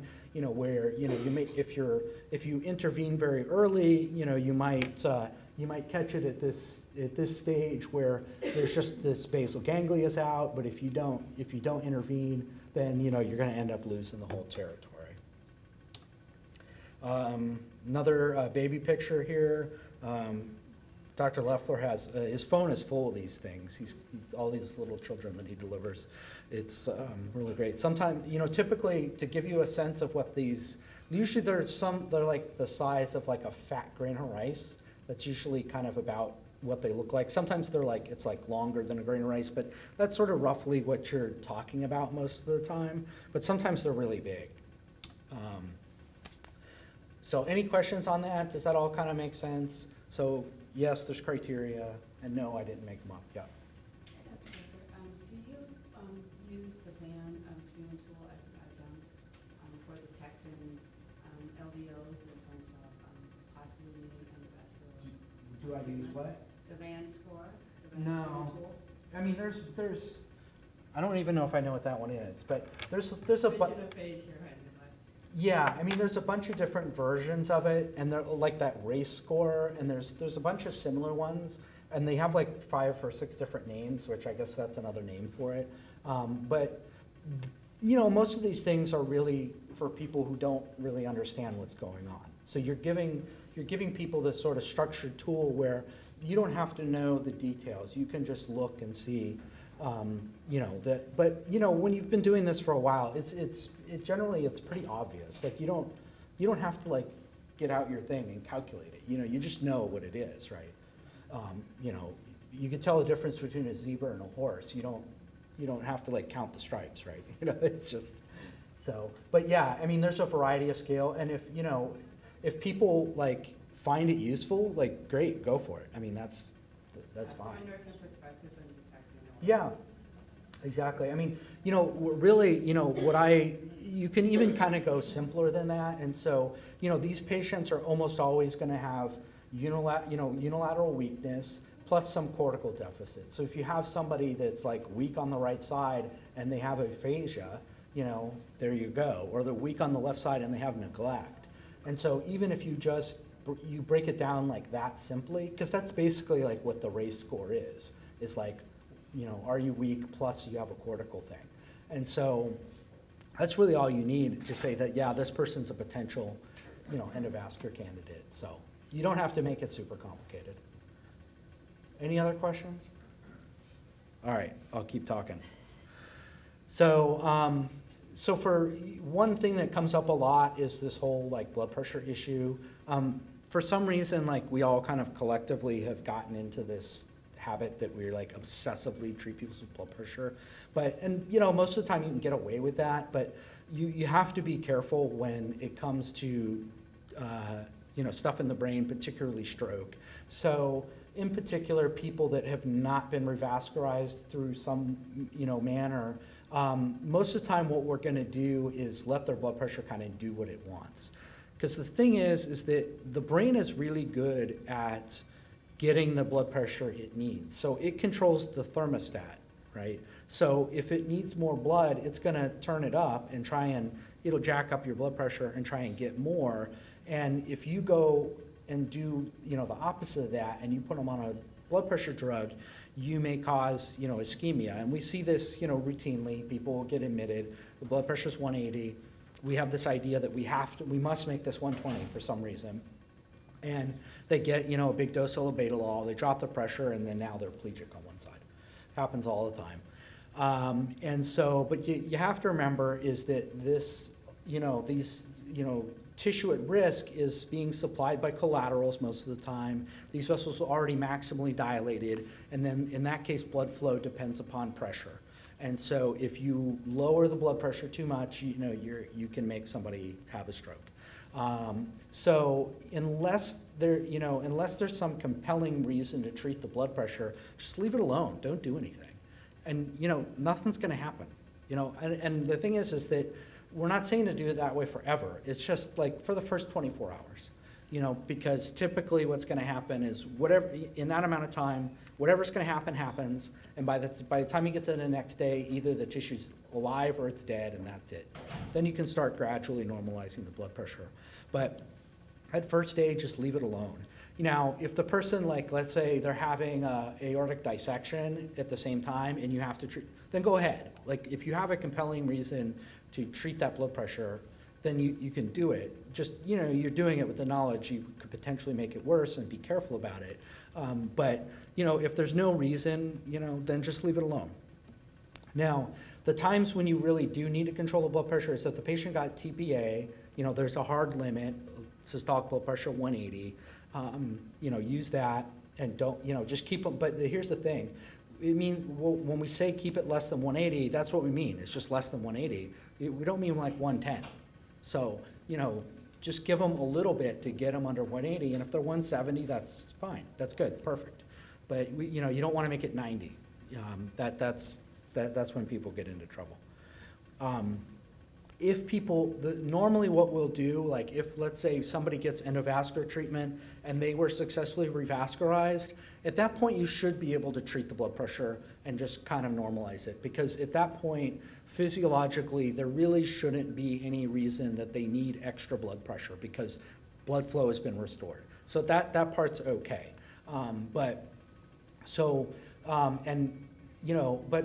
Sometimes they don't get completely revascularized, so we kind of go somewhere, we sort of treat them like a post-TPA patient, just like not super high. But most of this is just kind of common sense, and there's no real magic to it. So now I'm going to talk about the diagnostic evaluation, initial treatment plan. So one thing that seems to escape a lot of people is like, why do we admit people to the hospital when they have a stroke? And it seems like a lot of people think it's just to get an MRI. Like that's the whole purpose. You just get that MRI and then you kick them out the door as fast as you can. But that's not really it. So everything I'm going to talk about here comes out of these guidelines. So none of this stuff is like stuff that I'm making up. This is all just stuff straight out of the guidelines. And this is what we do. Like, what we try to do here is, we follow the guidelines, and, we do the stuff that's here. It's not just kind of making it up as I go along, although most people think I am. But so the reason why we admit people to the hospital, and like really what the point behind doing all this stuff is to understand what happened. And so we want to determine the etiology, because you're not really going to be able to prevent the next stroke very well if you don't understand what's going on or why this happened. So that's really kind of one of the most important things, is determine why this happened, and a lot of that is identifying what their risk factors are. So what people tell me all the time is, I have to do this because this is the quote unquote stroke workup. So there is no sort of one stroke workup. That doesn't exist. That's something that exists only in your imagination. So what you do need to do is do a diagnostic evaluation that's tailored to their specific situation and risk factors. So you need to do enough that you understand what's going on, and that may be different in different people. So, a common thing we'll see is someone will come in with a cerebellar stroke, and people will insist and argue with me, no, they have to get a carotid ultrasound. It's like, well, the carotid artery isn't connected to the cerebellum. So it doesn't really matter what's going on in there. It's not relevant to what it is, and there's no rule that says that you have to get a carotid ultrasound. That doesn't exist. And so, and if you know, or a lot of times you'll even see, like, for example, the radiologist will order a CTA, the head and neck, and the report will just say no carotid disease. Well, it's like, well, that's nice and all, but the patient has a cerebellar stroke, and you didn't even comment on the vertebral arteries, and well, one of those vertebral arteries is occluded, or he's got dissection in it, and so it would have been great if you had sort of looked at it and mentioned that. So there's not just one thing. You need to look at the patient, and if all else fails, you could take a history, right, and see what's going on, and so. And this is all stuff that's going to come out of the guidance. So what they say about diabetes screening is they don't say much. They just basically say you should do it. So definitely would check a hemoglobin A1C. That's actually like a thing that gets missed a lot, but it's super helpful for me because the people that tend to be repeat customers, very often they're diabetics. And so, if they came in 2 years ago and their A1C is 14, and they come in, tomorrow and their A1C is 14, that's really helpful. It really cuts out the mystery, right? Like, we know why they had another stroke. So, on the other hand, if they came, it was 14 and now it's 6. Well, now I need to look a little deeper, do something different. But it's very helpful for the repeat customers, and we have a few of those. So for hyperlipidemia screening, so this is one of these core measures that you're going to want to be aware of. Essentially what they say is, you should, you either check a lipid panel and make a treatment decision based on the lipid panel, or you put them on a statin. And now it's gotten a little wrinkle, which is now what they want you to do is to start a high intensity statin, which does have a specific definition, which is atorvastatin 80 or rosuvastatin 40. And so this is what now the official guidelines say. And that's if they have a LDL greater than 70. There still seems to be a little bit of debate about whether it's going to be 100 or 70, but it looks to me, the way I kind of read this is that 70 is going to be the number, if not now, pretty soon, so you might as well just use 70. If they are intolerant to high-dose therapy, then you can put them on moderate intensity therapy, which is the lower dose that are listed here, or you document why you don't do it. And with all of these core measures, it's the rule is always you either do it or you just document why not. It's not that you have to put the 98-year-old lady on 80 of atorvastatin. You can not do it, but you just have to write down why you didn't do it so it doesn't look like an oversight, essentially. Yep. If the LDL is less than 70, would you not start statins? Because a lot of data suggests that even at lower LDLs, patients still benefit from that. Right. So, and that's an excellent point. So and the problem is here is using a lipid panel to make the choice. So they're kind of schizophrenic about this. So what the data shows, just like you said, is that there's really not a good correlation between your lipid panel and whether you benefit from a statin. There is a strong relationship in coronary artery disease, so everybody assumed that's how it would work in stroke. But what all the studies have sort of collectively led to is that relationship isn't really there. And that people, even that have good numbers, they still get the benefit. And so that really kind of begs the question is, well, so why are we still making this determination by a lipid panel, and why are we even checking it? I think what's going on is they're just not ready to give up on the lipid panel.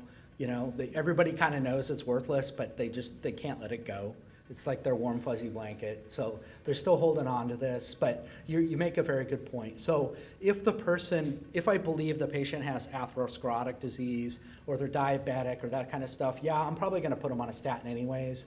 If it's let's say 80-year-old lady who just has AFib and her vessels are as clean as can be and her LDL is 40, I mean, is that person really gonna benefit?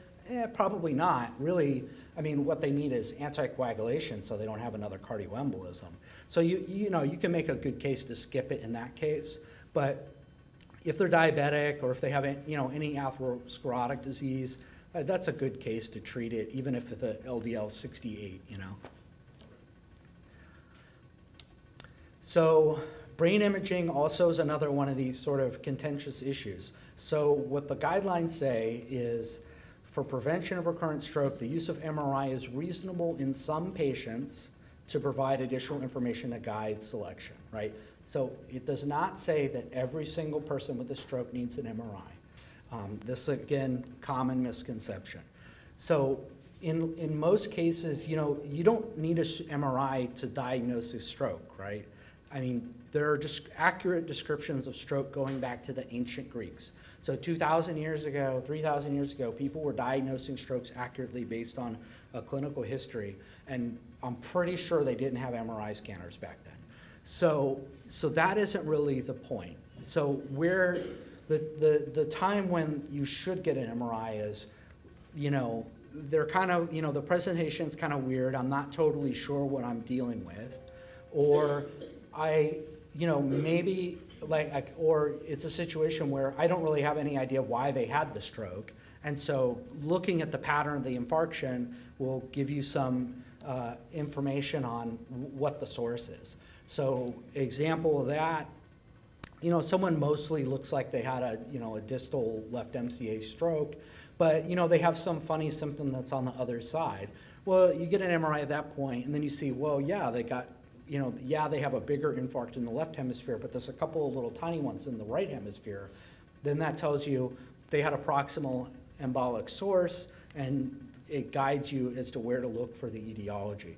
So I'm not saying not to get them ever. It's just we should look at it as look at it rationally as a tool to, you know, help us work through the etiology, and not just automatically assume that you always need it. And because lots of times you don't need it. I mean, especially these people who come in, like, you know, that get a perfusion study and stuff, like, we know what's going on. There's no mystery there. So, they you know, even in the guidelines, so, you know, you don't have to necessarily feel like you absolutely have to do this. I mean, this is what is in the guidelines. This is the official standard of care. All right, cervical vascular imaging. So this, again, is the carotid ultrasound. And so they also specifically address this. So they say, for patients with a non-disabling stroke in the carotid territory who may be a candidate for CEA or stenting, you should look at those people with some sort of imaging. That makes sense, right? But if you have a patient where there is no way that they're a candidate for an endarterectomy, then you don't need to do a carotid ultrasound. There's no point to it. There's no sort of official box that you're ticking off that you know, requires you to do this. You know, do it if it makes sense. Do it if there's some possibility that they might get a treatment for that, or even if you're just, you know, you really need to just that as part of identifying the etiology. That's fine. But if there's no way that they're going to get a surgery, then you could skip it. So also, the corollary to this is that, you know, the recommendation is that, you know, if you find somebody that has symptomatic carotid disease, the time to treat them is between 48 hours and 7 days. It's not 6 weeks, it's not 6 months. This idea that you need to let the stroke cool down is just nonsense that's not supported by, you know, the evidence. That's something that dates back 50 years, you know, before they invented science. So, you know, right now, this is the thing. And the reason for this is that if you have a symptomatic carotid lesion, the time when you are most likely to have another stroke is in that first 7 days. So if you can go 6 weeks without having a recurrent stroke, then you probably don't need the CEA, because at some point not long after that, your risk drops back down to the baseline risk. So, you know, so if you wait 6 weeks, it basically means you don't really need the procedure. Now, it's great for padding your surgical numbers because your perioperative stroke risk is going to be really low, because all the people that were going to have the stroke already had them. And so only the safe, stable people are going to get treated, but that's really kind of backwards, right? We're trying to treat the people. The whole point of doing a CEA is to prevent the big one, not wait for the big one to happen and do it afterwards. So that's the idea behind that. Does that make sense? Intracranial vascular imaging, again, this is, if it makes sense, you do it. Most of the time, if you're gonna, one thing I see kind of a lot is somebody order a CTA of the neck, but not the head and neck. And, that's kind of helpful, but here's the thing, it's like, what if the problem isn't in the neck? You didn't answer the question. So in most cases, you're always gonna wanna order a head and neck, and the only time you're going to do, just the neck is if you already know where the pathology is and you need to check on it, or you might just, for example, the patient has an aneurysm in their brain, then you could just order a head because the neck doesn't really matter in that case. But if you're doing some sort of stroke workup where you don't know where the pathology is, you're almost always going to do a head and neck. Because sometimes, what if they have intracranial stenosis and their neck is totally fine? You're going to miss that. Cardiac evaluation. Again, this is one of those things where your goal is to try and identify the etiology. If you already know the etiology, they don't necessarily need an echo. Or for example, they have AFib, they're in AFib in the ER, and okay, yeah, we kind of know what's going on here. But what the guidelines say is, you should do, if you don't know what's going on, you should put them on cardiac tele while they're in the hospital and monitor them. And if you think that there's some sort of possibility that they have cardioembolism, then you do an echocardiogram for that. But let's say you already know they have a symptomatic carotid and that's where the problem is. Well, then you don't have to do an echo. There's no rule that says you have to do an echo. But if you don't know yet, then yeah, do one. It'll help you identify it. All this stuff is really common sense stuff when you look into it. It's not a bunch of just arbitrary rules. And again, even in the guidelines, they say routine echocardiography, meaning you do that for every single person, doesn't seem to help anything. So you don't have to do it. You do it when it makes sense. PFO evaluation, this is another one of those interesting topics. So more relatively recently, like in the last 2 years, there have been these 6 randomized controlled trials that they're all kind of different. And they evaluated mechanical closure devices, and they quote unquote showed a benefit. But it's got a couple of asterisks next to it. So one thing is that they had very highly restrictive eligibility criteria. And so if you were going to sort of try and use this information, you have to understand what those criteria were and apply them. But, and you really, the way they got this benefit was to do, a meta-analysis of very different trials and do some fancy statistics and massage it until they got the result they wanted with a number needed to treat of 131. So if you remember back from Dr. Loeffler's talk, where endovascular therapy has a number needed to treat of like 2.8. So just to kind of put stuff in perspective here. So when you start looking at the footnotes of what those asterisks mean is what you find is each one of these trials had greater than one methodological feature that, was a high risk for bias. That's the sort of polite way to put this. And so, essentially what these trials were, they were designed to show a benefit to sell the device, essentially. So, you kind of have to take this stuff with a grain of salt.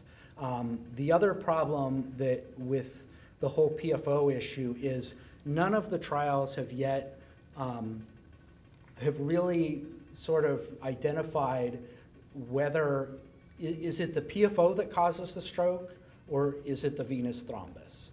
And that's an important question, because if it's the actual defect between the atrium, that is the source of where the clot forms and where that's why they form, have the event in the first place. Well, yeah, that provides better evidence that, or reason that, like, if you fix that, you're going to fix something for the patient.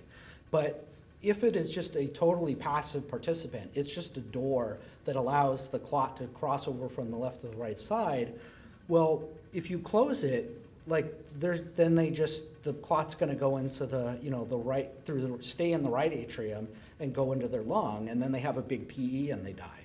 So what did you accomplish by closing it?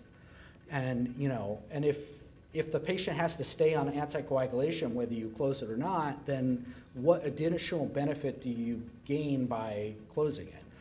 And the thing to keep in mind is that one of the primary risks of the procedure itself is stroke, and also, there's also a significant risk of causing atrial fibrillation from doing the procedure, which is another risk for stroke, which would mean you have to anticoagulate them anyways.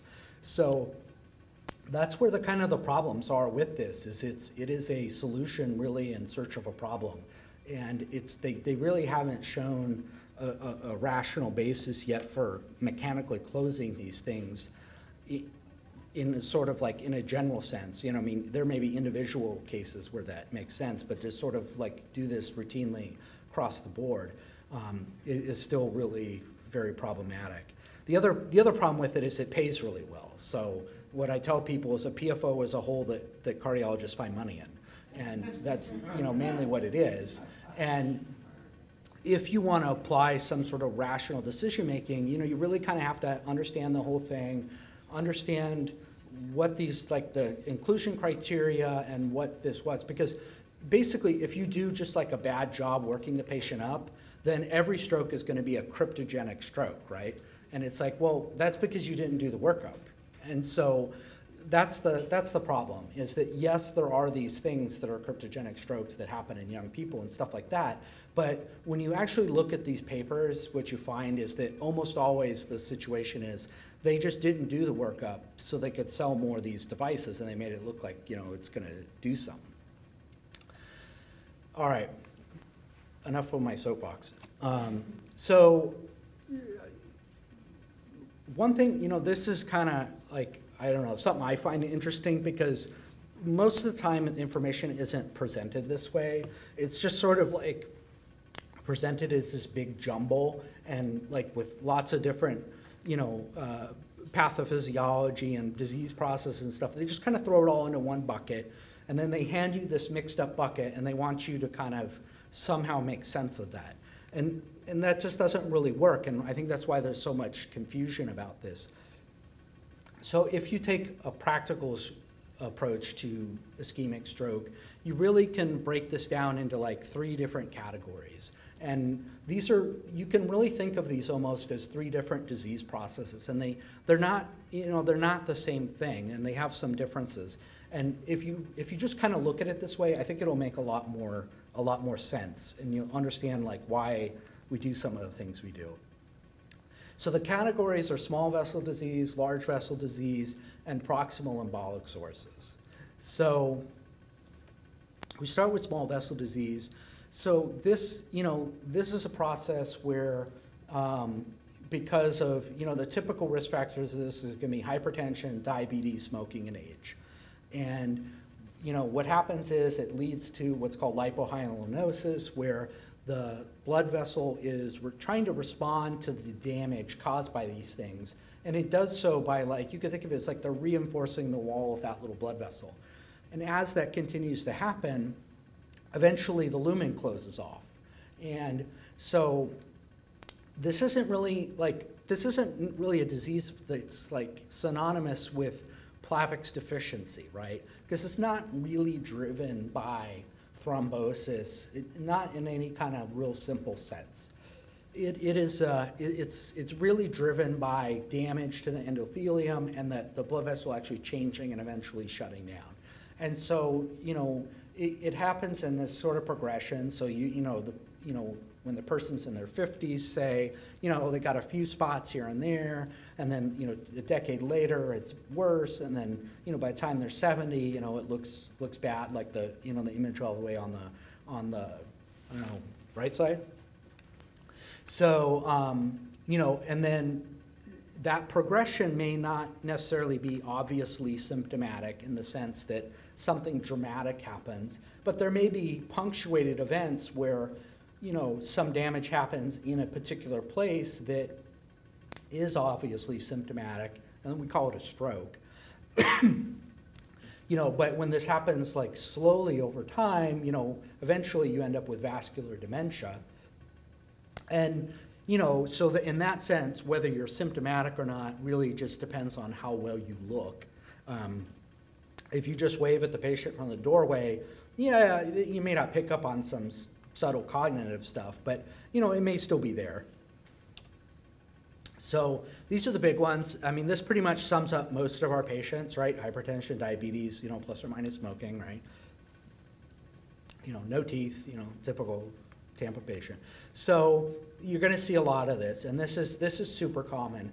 In our patient population, we see a lot more small vessel disease than large vessel disease. So everybody's all focused on this carotid ultrasound and doing this stuff, but if that's your focus, you're going to miss most of the pathology in our patients, because we actually don't see very much. I mean, it's kind of interesting that's the skew, you know, in our particular population, but, you know, it's got to be at least like 3 to 1.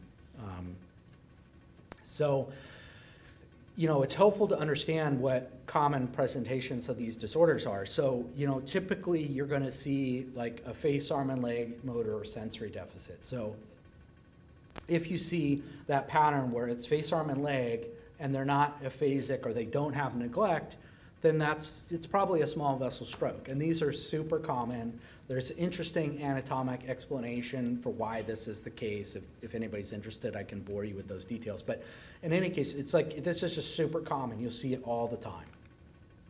Now, the other interesting thing about this is that if you look at MRIs and you take like 10 people that all have the same stroke, same volume of the infarct, there's actually this wildly variant, different degree of severity and weakness.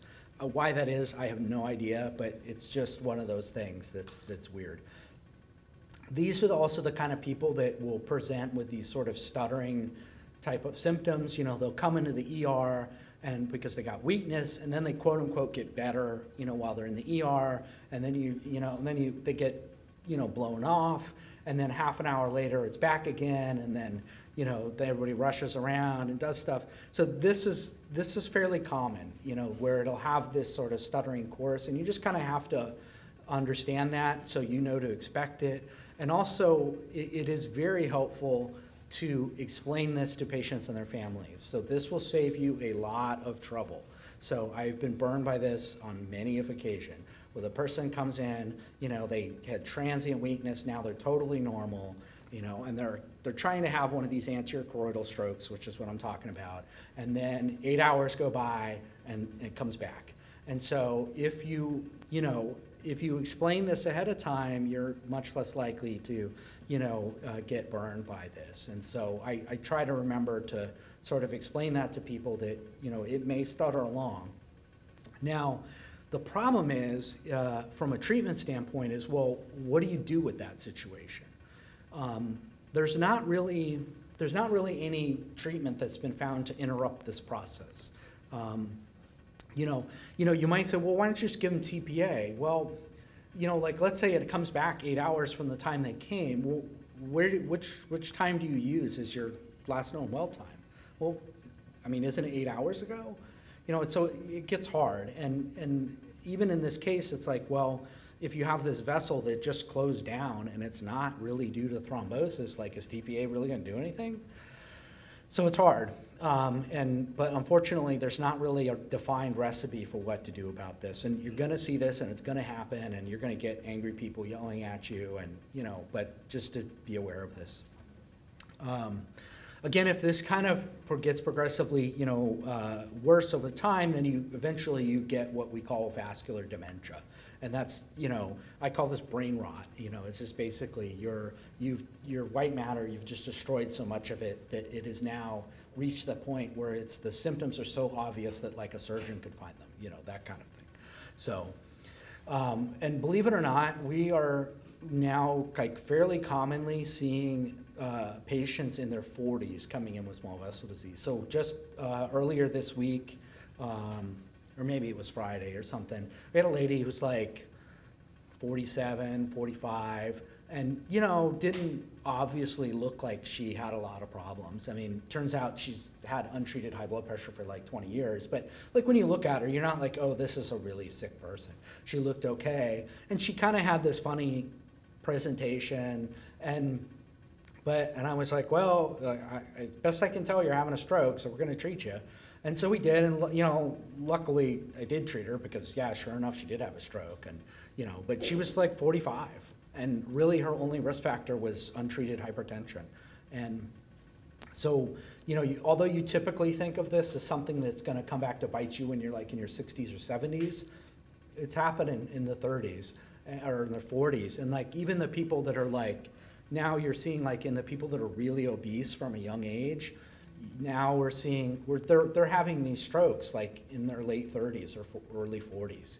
And so, yeah, and and a lot of times they get blown off because it's like, oh, you must be faking it, but it's happening. And then you look at their brains sometimes, and their brains will look like somebody who's a couple decades ago would have been like the 60s to 70s population. So it's really, the age is creeping down. So the treatment plan for small vessel disease, I think this is one of the biggest problems that we face, is people don't understand this fact. So the treatment is risk factor modification and risk factor modification and also risk factor modification. So the treatment is not aspirin or Plavix. That's the little cherry on top of the sundae. Like that's a little extra benefit you do to give them the most thing. But if you were going to do just one thing, it's like just treat their blood pressure, right? If they're like a difficult patient, they don't want to go to the doctor, and you can only like I can only focus on one thing, just treat the blood pressure, if that's their risk factor, or treat the diabetes. And don't worry about like whether you give them aspirin or Plavix. It really doesn't matter, because when you look at the absolute risk reduction from all of these fancy drugs, it's really tiny in comparison to risk factor modification. And the reason why people keep coming back with recurrent strokes when they're on aspirin and Plavix and whatever else expensive antiplatelet drug you want to come up with, it's because nobody treated the risk factors. So the blood pressure's still 250. That's why they had another stroke. It's not because they need Brilinta now, But, the problem is, the reason why we get all focused on that is because that's what the drug companies want, is they want to sell a drug to everybody that they can stay on for the rest of their life. So they've really pushed this whole idea of like, it's all about antiplatelet drugs. Plavix is like one of the best-selling drugs in history, generated bazillion dollars. I think they had to invent new words for like how big the profit margins were on these things. So, but that's not really how you treat this problem. It's really about treating the risk factors. And so that's really what we need to do, is identify what those risk factors, at least get them started on it. I don't care. You want to put them on 325 or 162 or 25 aspirin, it doesn't matter, really. As far as aspirin goes, actually, in Europe they use 50 milligrams. 50 seems to be enough. Doesn't, results don't get better with more aspirin. So, any questions on that? It's pretty simple. It's just treat the risk factors. But that's the thing that almost never gets done. And the thing is, this is actually really hard. So, people think it's, I'll just give you an antihypertensive, right? So when I was a fellow, we were part of the Sampras trial, which they did something really unique. So Sampras was a trial where they looked at stenting versus like stenting plus medical management versus medical management alone. But the unique thing that they did in this trial is they actually defined what medical management was. So almost every trial of medical management is total BS. It is garbage science, because when you look at it, what they say is medical management is just, well, whatever people want to do, right? So you do a study where you compare something to just whatever. It's like, well, what do you, you're not doing any, that's not science, that's just, it's nothing. So what they did is they actually defined exactly what medical management was. So they had these targets where they said, your blood pressure, you had to meet this goal at this time, blah, blah, blah, like very detailed. And they actually, part of this trial, they had this company that helped manage all this stuff, manage the data, and like would call the patient, like, at day 7, you call the patient, you say, okay, well, what's your blood pressure, blah, blah, blah. And where they really actually looked and then if their blood pressure was high, then they had to come to clinic and we would check it and do all this stuff, right? So it was super labor intensive.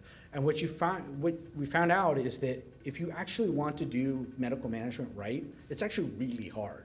It is very labor intensive.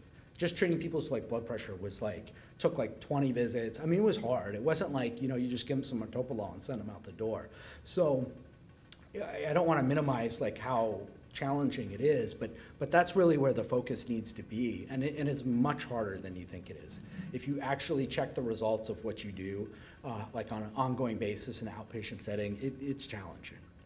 So, all right, large vessel disease. So this is, this is like the more, I don't know, maybe the stuff that everybody, typically thinks of, carotid artery stenosis, this kind of stuff.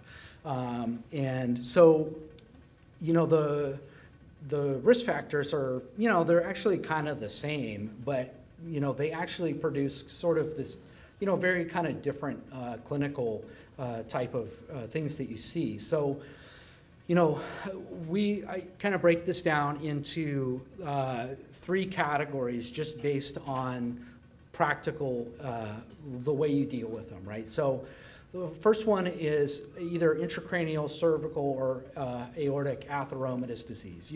This is hypertension, diabetes, smoking, and this is what people, typically think of. And you're gonna, again, you're gonna treat this sort of similar to the way you treat small vessel disease in the sense that it's very risk factor oriented. But then you also have things like dissections, and dissections they're not really due to those typical risk factors. They don't have anything to do with it.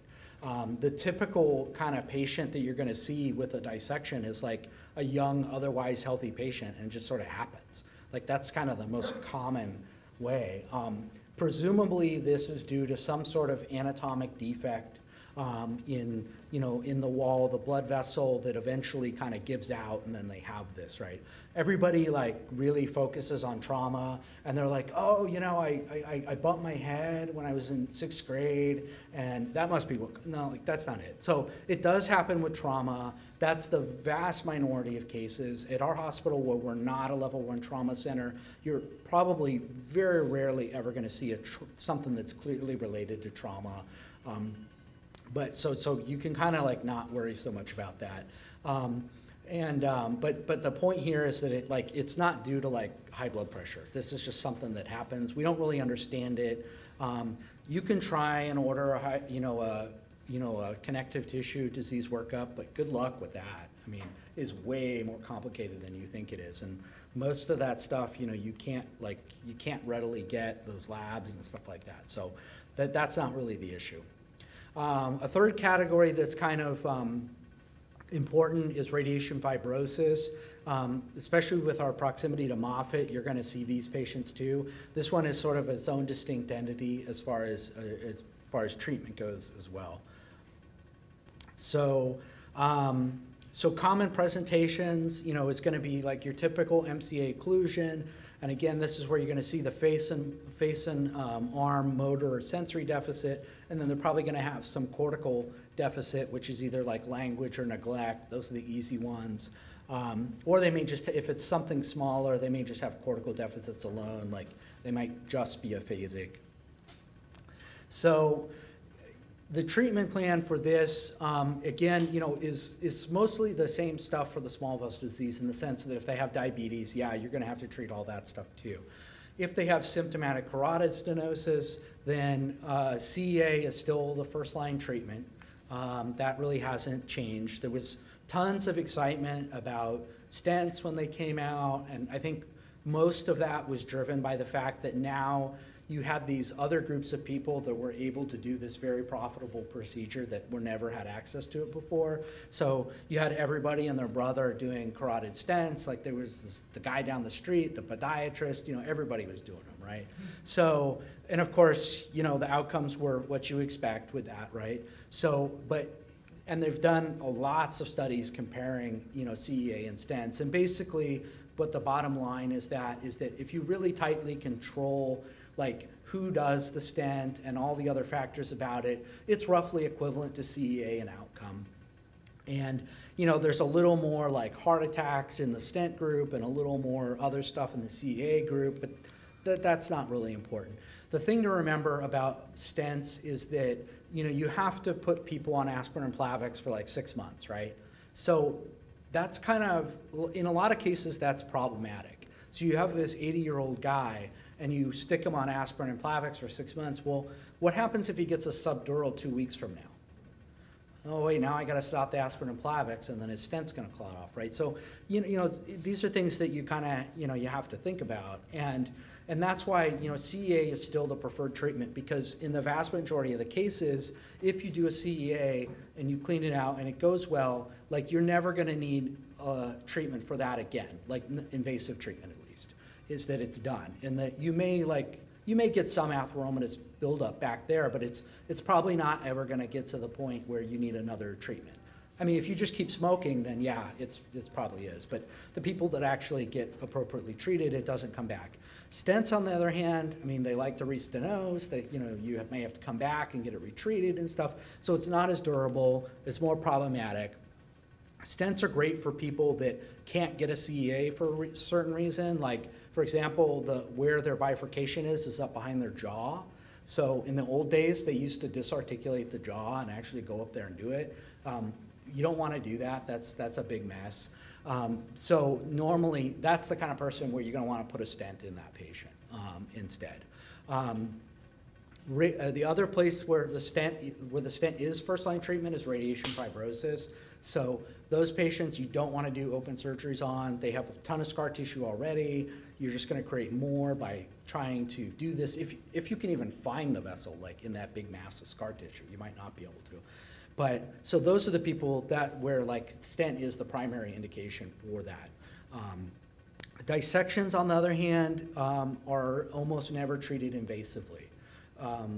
People somewhere got the idea that like, oh, I can put a stent in this vessel, so therefore I must do that. But the papers, the stuff where they actually describe the outcomes of trying to stent dissections, I remember one paper that was in a vascular surgery journal where they had a 50% major complication rate, and they thought that was a really great outcome.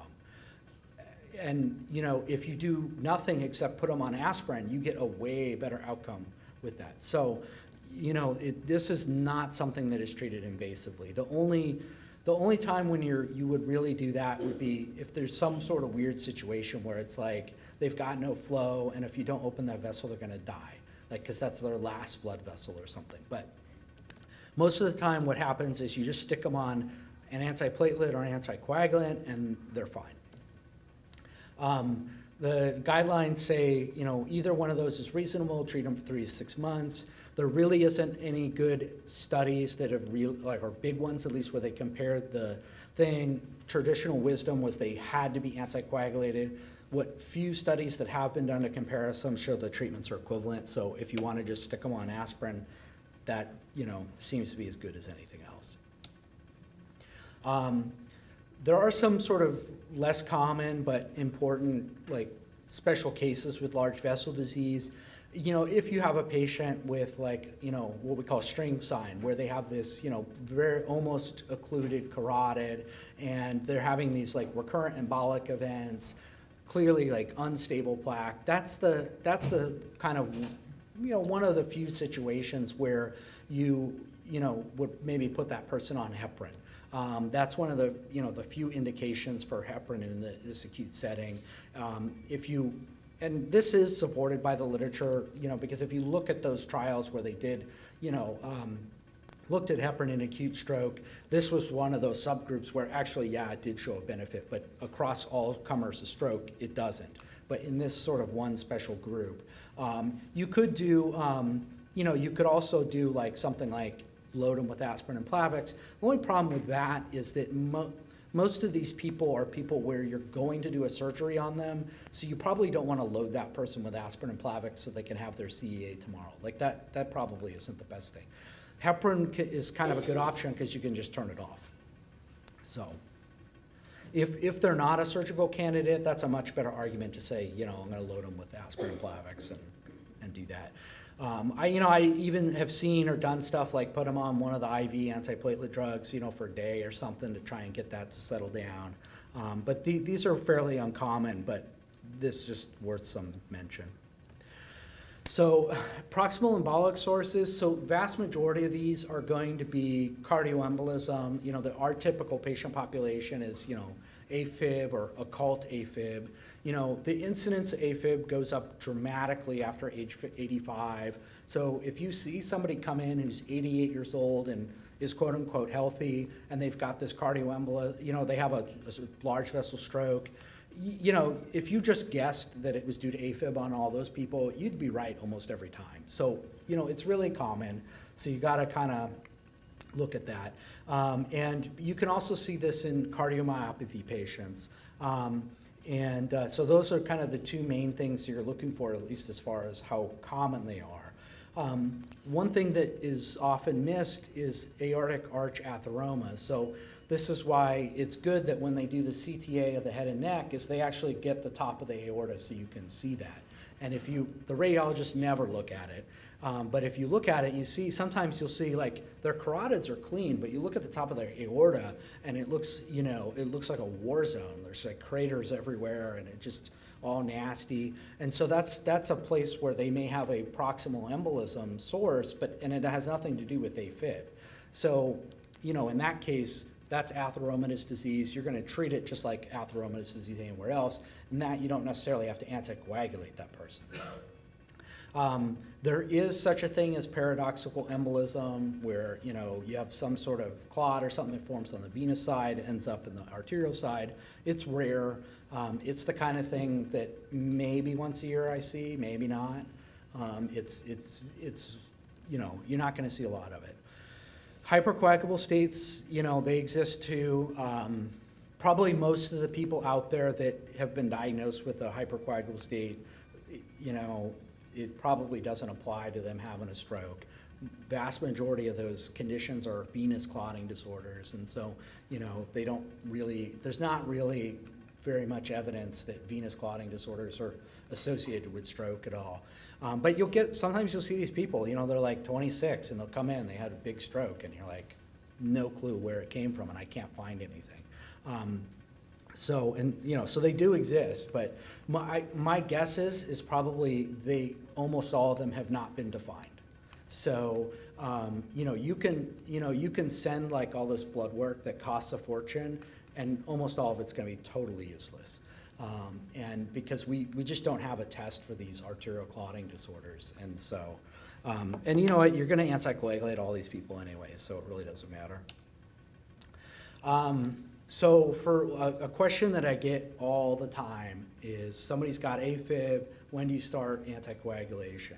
So, the answer, is probably going to be the same all the time too, which is, if they have a small or almost, non-existent stroke, you could start it immediately. They're not going to bleed. But, if they've got a pretty good sized stroke, you probably need to delay it unless you absolutely have to for some reason. And the delay is, 10 to 14 days. Why that? Because that's how they did the trials for these drugs. And so we have data on that plan. And you could say, well, what about 7 days? Well, it might work, but we just don't have the data, so maybe it's higher risk, I don't know. And unfortunately, we're never gonna get that data because in order to do that, we would have to make a trial where we said, we're gonna do something that we think is dangerous, but we're not really sure. Will you sign up for this trial? So it's never gonna happen. So that's the reason why we do it. It's just because that's the best data we got, and it seems to work.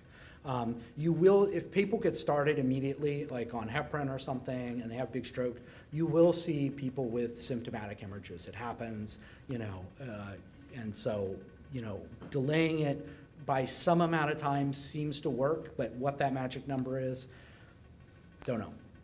A lot of people get like super nervous about the fact that, oh my God, they got AFib, I have to treat them immediately.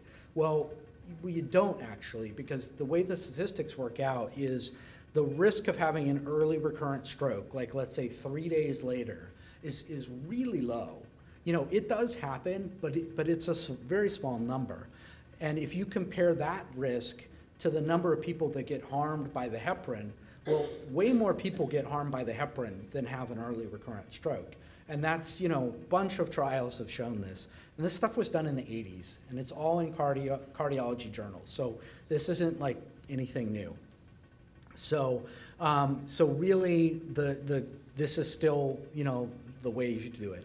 Now, the exceptions to this would be like, let's say you've got somebody and they got some big LV thrombus that's like waving around every time that they, have a heartbeat.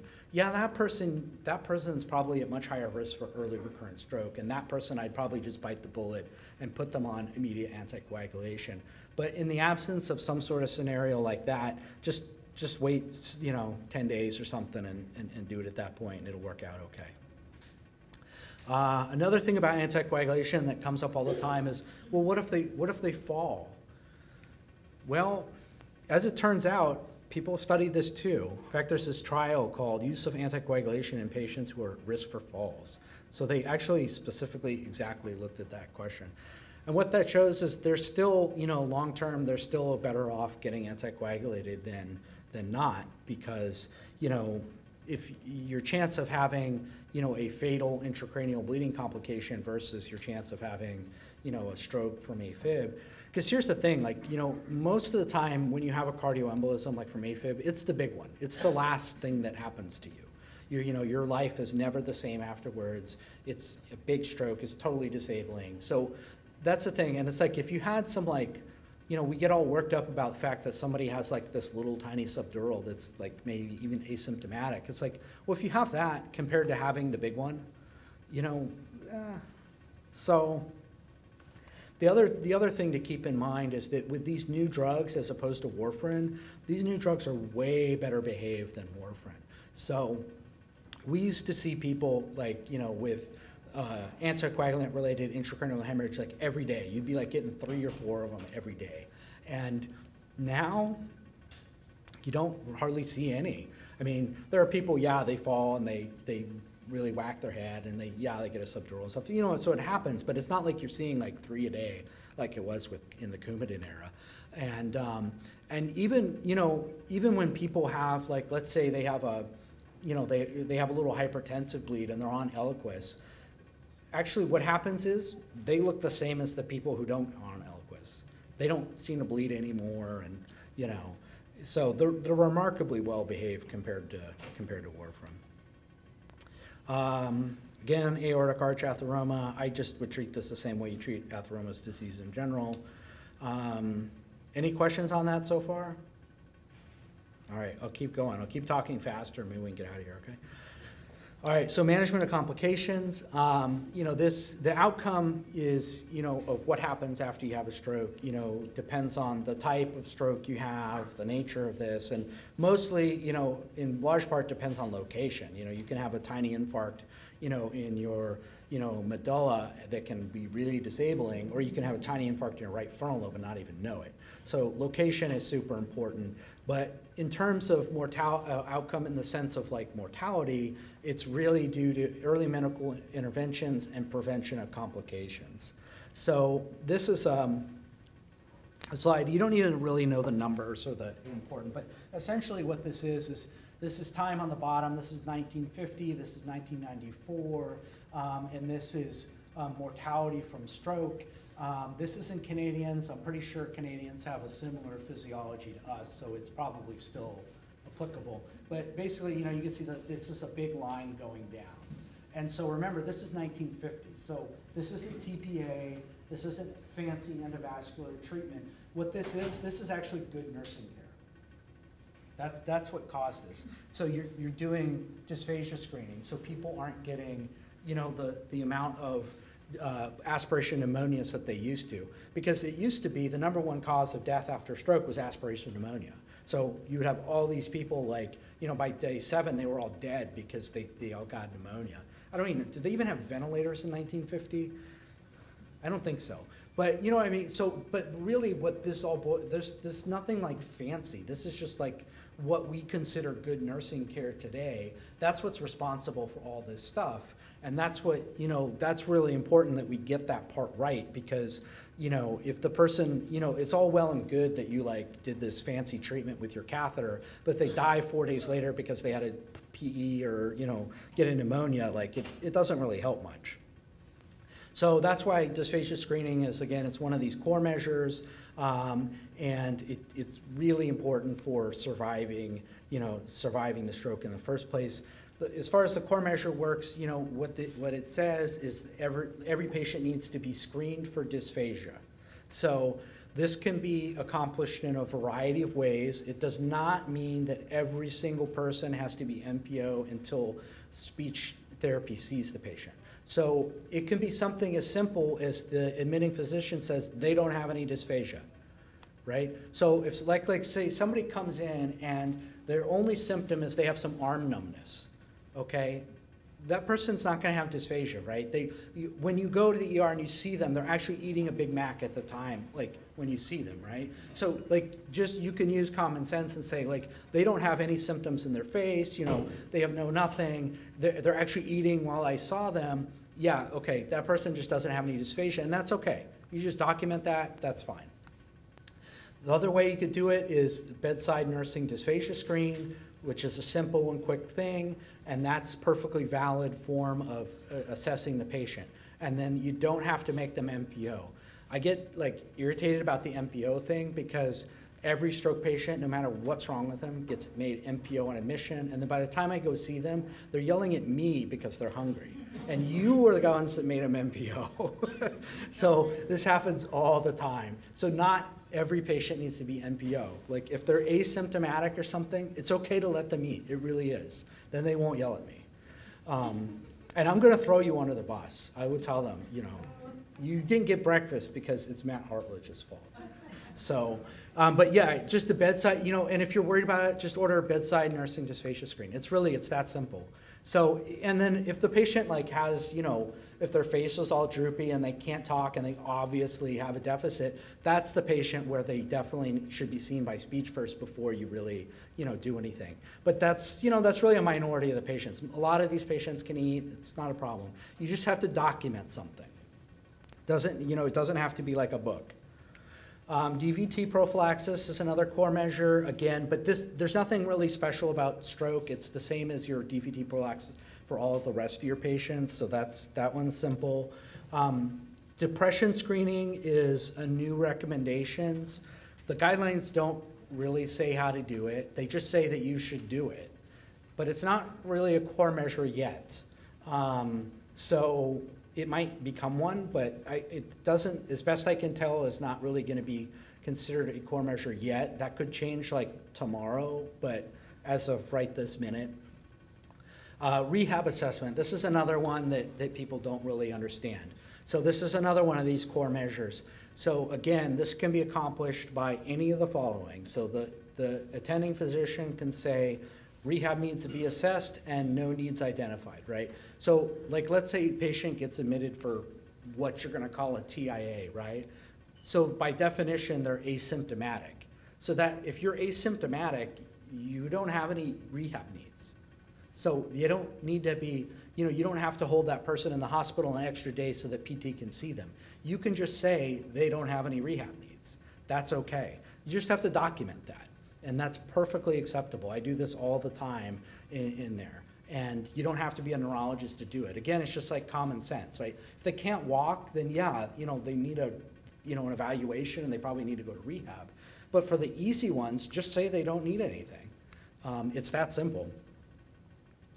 So seizure prophylaxis, yeah, again, just like every other guideline on seizure prophylaxis, Grumpy Cat says no, just don't, you don't need to do it.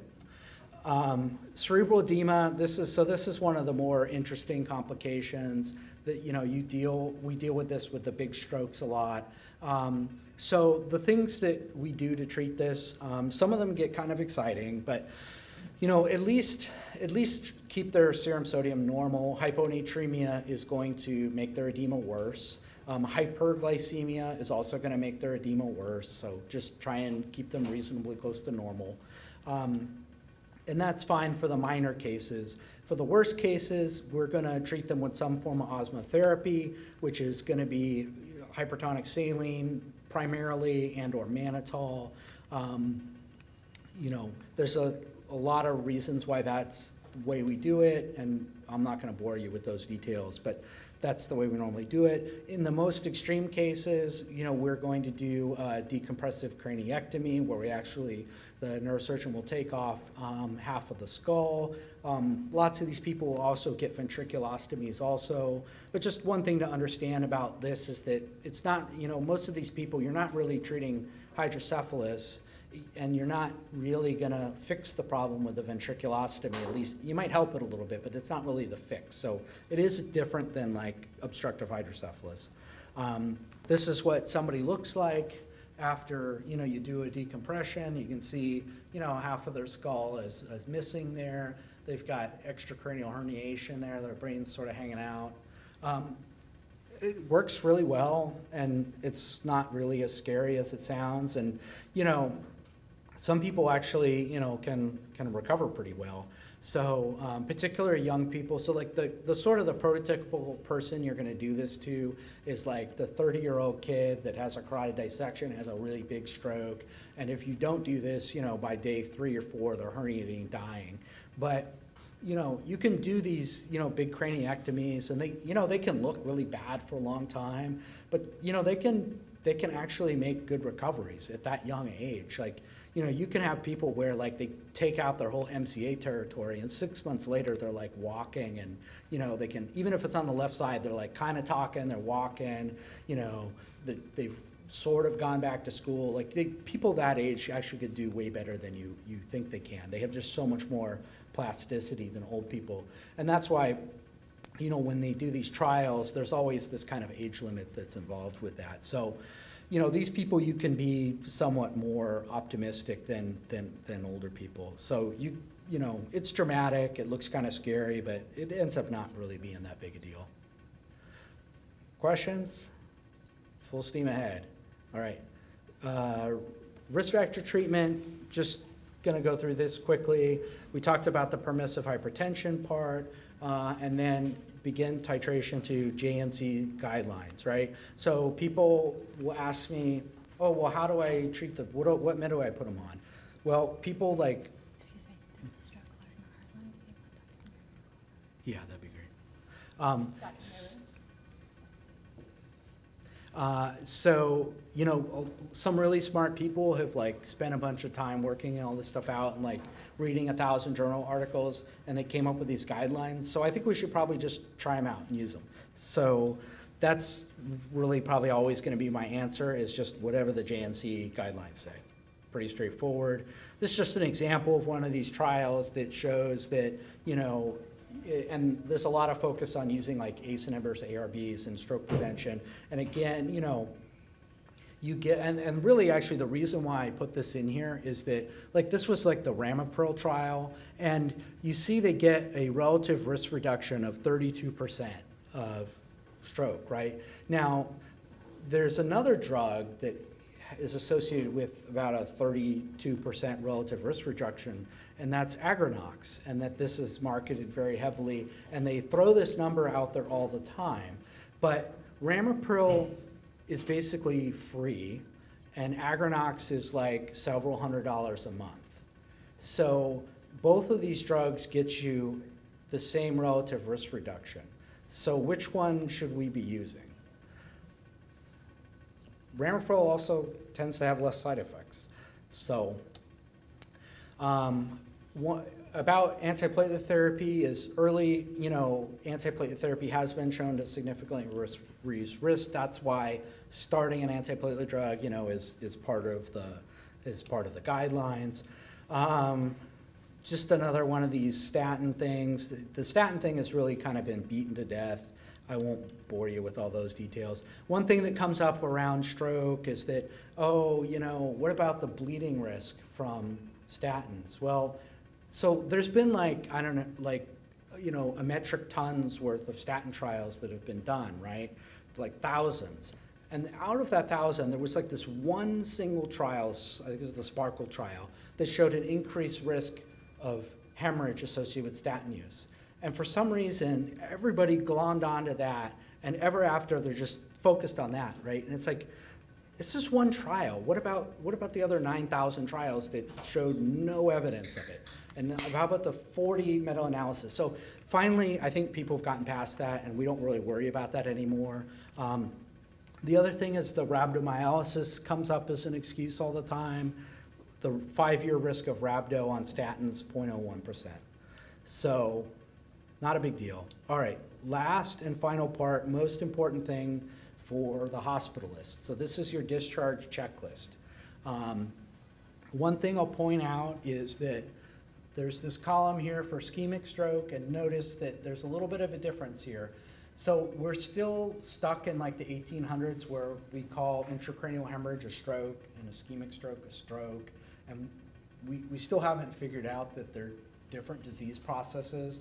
So they get all lumped in and everybody gets confused. But, you know, so there are some differences. So obviously, you know, patient with a hemorrhage, they don't have to go home on an antithrombotic drug, right? They don't get TPA, so all this stuff. They don't need a statin. So that's the one that comes up all the time. Statins don't change your risk for hemorrhage. They're not indicated. They do need the dysphagia screen. They need stroke education and the other stuff. But, you know, so just to point out those differences. And then as I go through this, I'm just gonna give you a couple little details that'll hopefully make your life easier. So the first core measure is DVT prophylaxis. Again, this isn't really any different than your other DVT prophylaxis stuff. It's just the same, so you got to do it. Okay, so this one is the source of a little confusion. So this core measure, what it says is discharged on antithrombotic therapy. And note what they say here, discharged on antithrombotic therapy. It does not mean that every single person has to get aspirin. So, and they only have to be on one. So if, like, let's say they're on Plavix and you're just gonna keep them on Plavix, that's fine. You don't have to also put them on aspirin. Or let's say you figure out that they have AFib and you're gonna put them on Eliquis or whatever, then that counts. That's an antithrombotic thing. You don't also have to put them on aspirin. So it's antithrombotic therapy, not aspirin. So, and if you can't do it, just document why you can't do it. That's all. Not a big deal. People that get AFib, they should either be anticoagulated or just say why you're not gonna do it. Like, you know, they were here 3 weeks ago for their 3rd subdural hematoma. Okay, that's reasonable. Just say that. Fourth one, thrombolytic endovascular therapy. This one's really my job, so you don't, you know, hopefully you should never have to worry about this being documented. But just so you know, is that that's something that needs to get commented on, is that they need to get, you know, this kind of therapy, or you document what the contraindication is. You know, that's my job. If I ever forget to do it, tell me and I'll do it. But it's part of my note template, so usually that's not going to be a problem. This is just a variation on the antithrombotic therapy, is that it needs to be started by the end of day 2. And again, it's just one type. If the patient has, you know, got TPA, then you're not going to start it until 24 hours after they get TPA. If for some reason you're not going to do it, like let's say they had some bleeding or something, that's fine. Just document why you didn't do it. Not a problem. Discharged on statin medication. Again, I think we should probably just use this LDL greater than 70 because I think that's where it's going to go. And then you should start them on high-intensity statin therapy. If they can't tolerate it, you know, do moderate. If there's some other reason why you're not going to do it, it's fine. Just document it. Why not? You know, one thing they say in the guidelines, but they don't really say in the core measure description is that this applies to patients 70 years or younger. But the core measure thing doesn't really give you this exemption for over 70, which they really should, because if you're 95 years old and you've made it that far without a statin, like, is that really gonna help you? I mean, you're probably still gonna live longer than me without it, so it's fine. But so, you know, just say the patient's 95, they're old, they're crotchety, they don't wanna take their statin, done, okay, not a problem. Dysphagia screen, we talked about this too. Again, this is it can be done a variety of ways. It's just something has to be documented. And that's before taking any PO. So you can't like do the dysphagia screen like 24 hours after they admitted when they've been taking PO meds and have had 3 meals. Like, that's a fallout. You gotta do it before. Stroke education, again, there's some caveats here. It has to include patient-specific risk factors. I think we've been doing pretty good on this. We have this process pretty well worked out, provided that they're not on like 5 South or something where they're not maybe as familiar with this. But if they're on the regular neuro floor, people are generally, they kind of know the drill, because you kind of, there's some bullet points you got to kind of hit. It's not quite as simple as just hand them the stroke book and run away.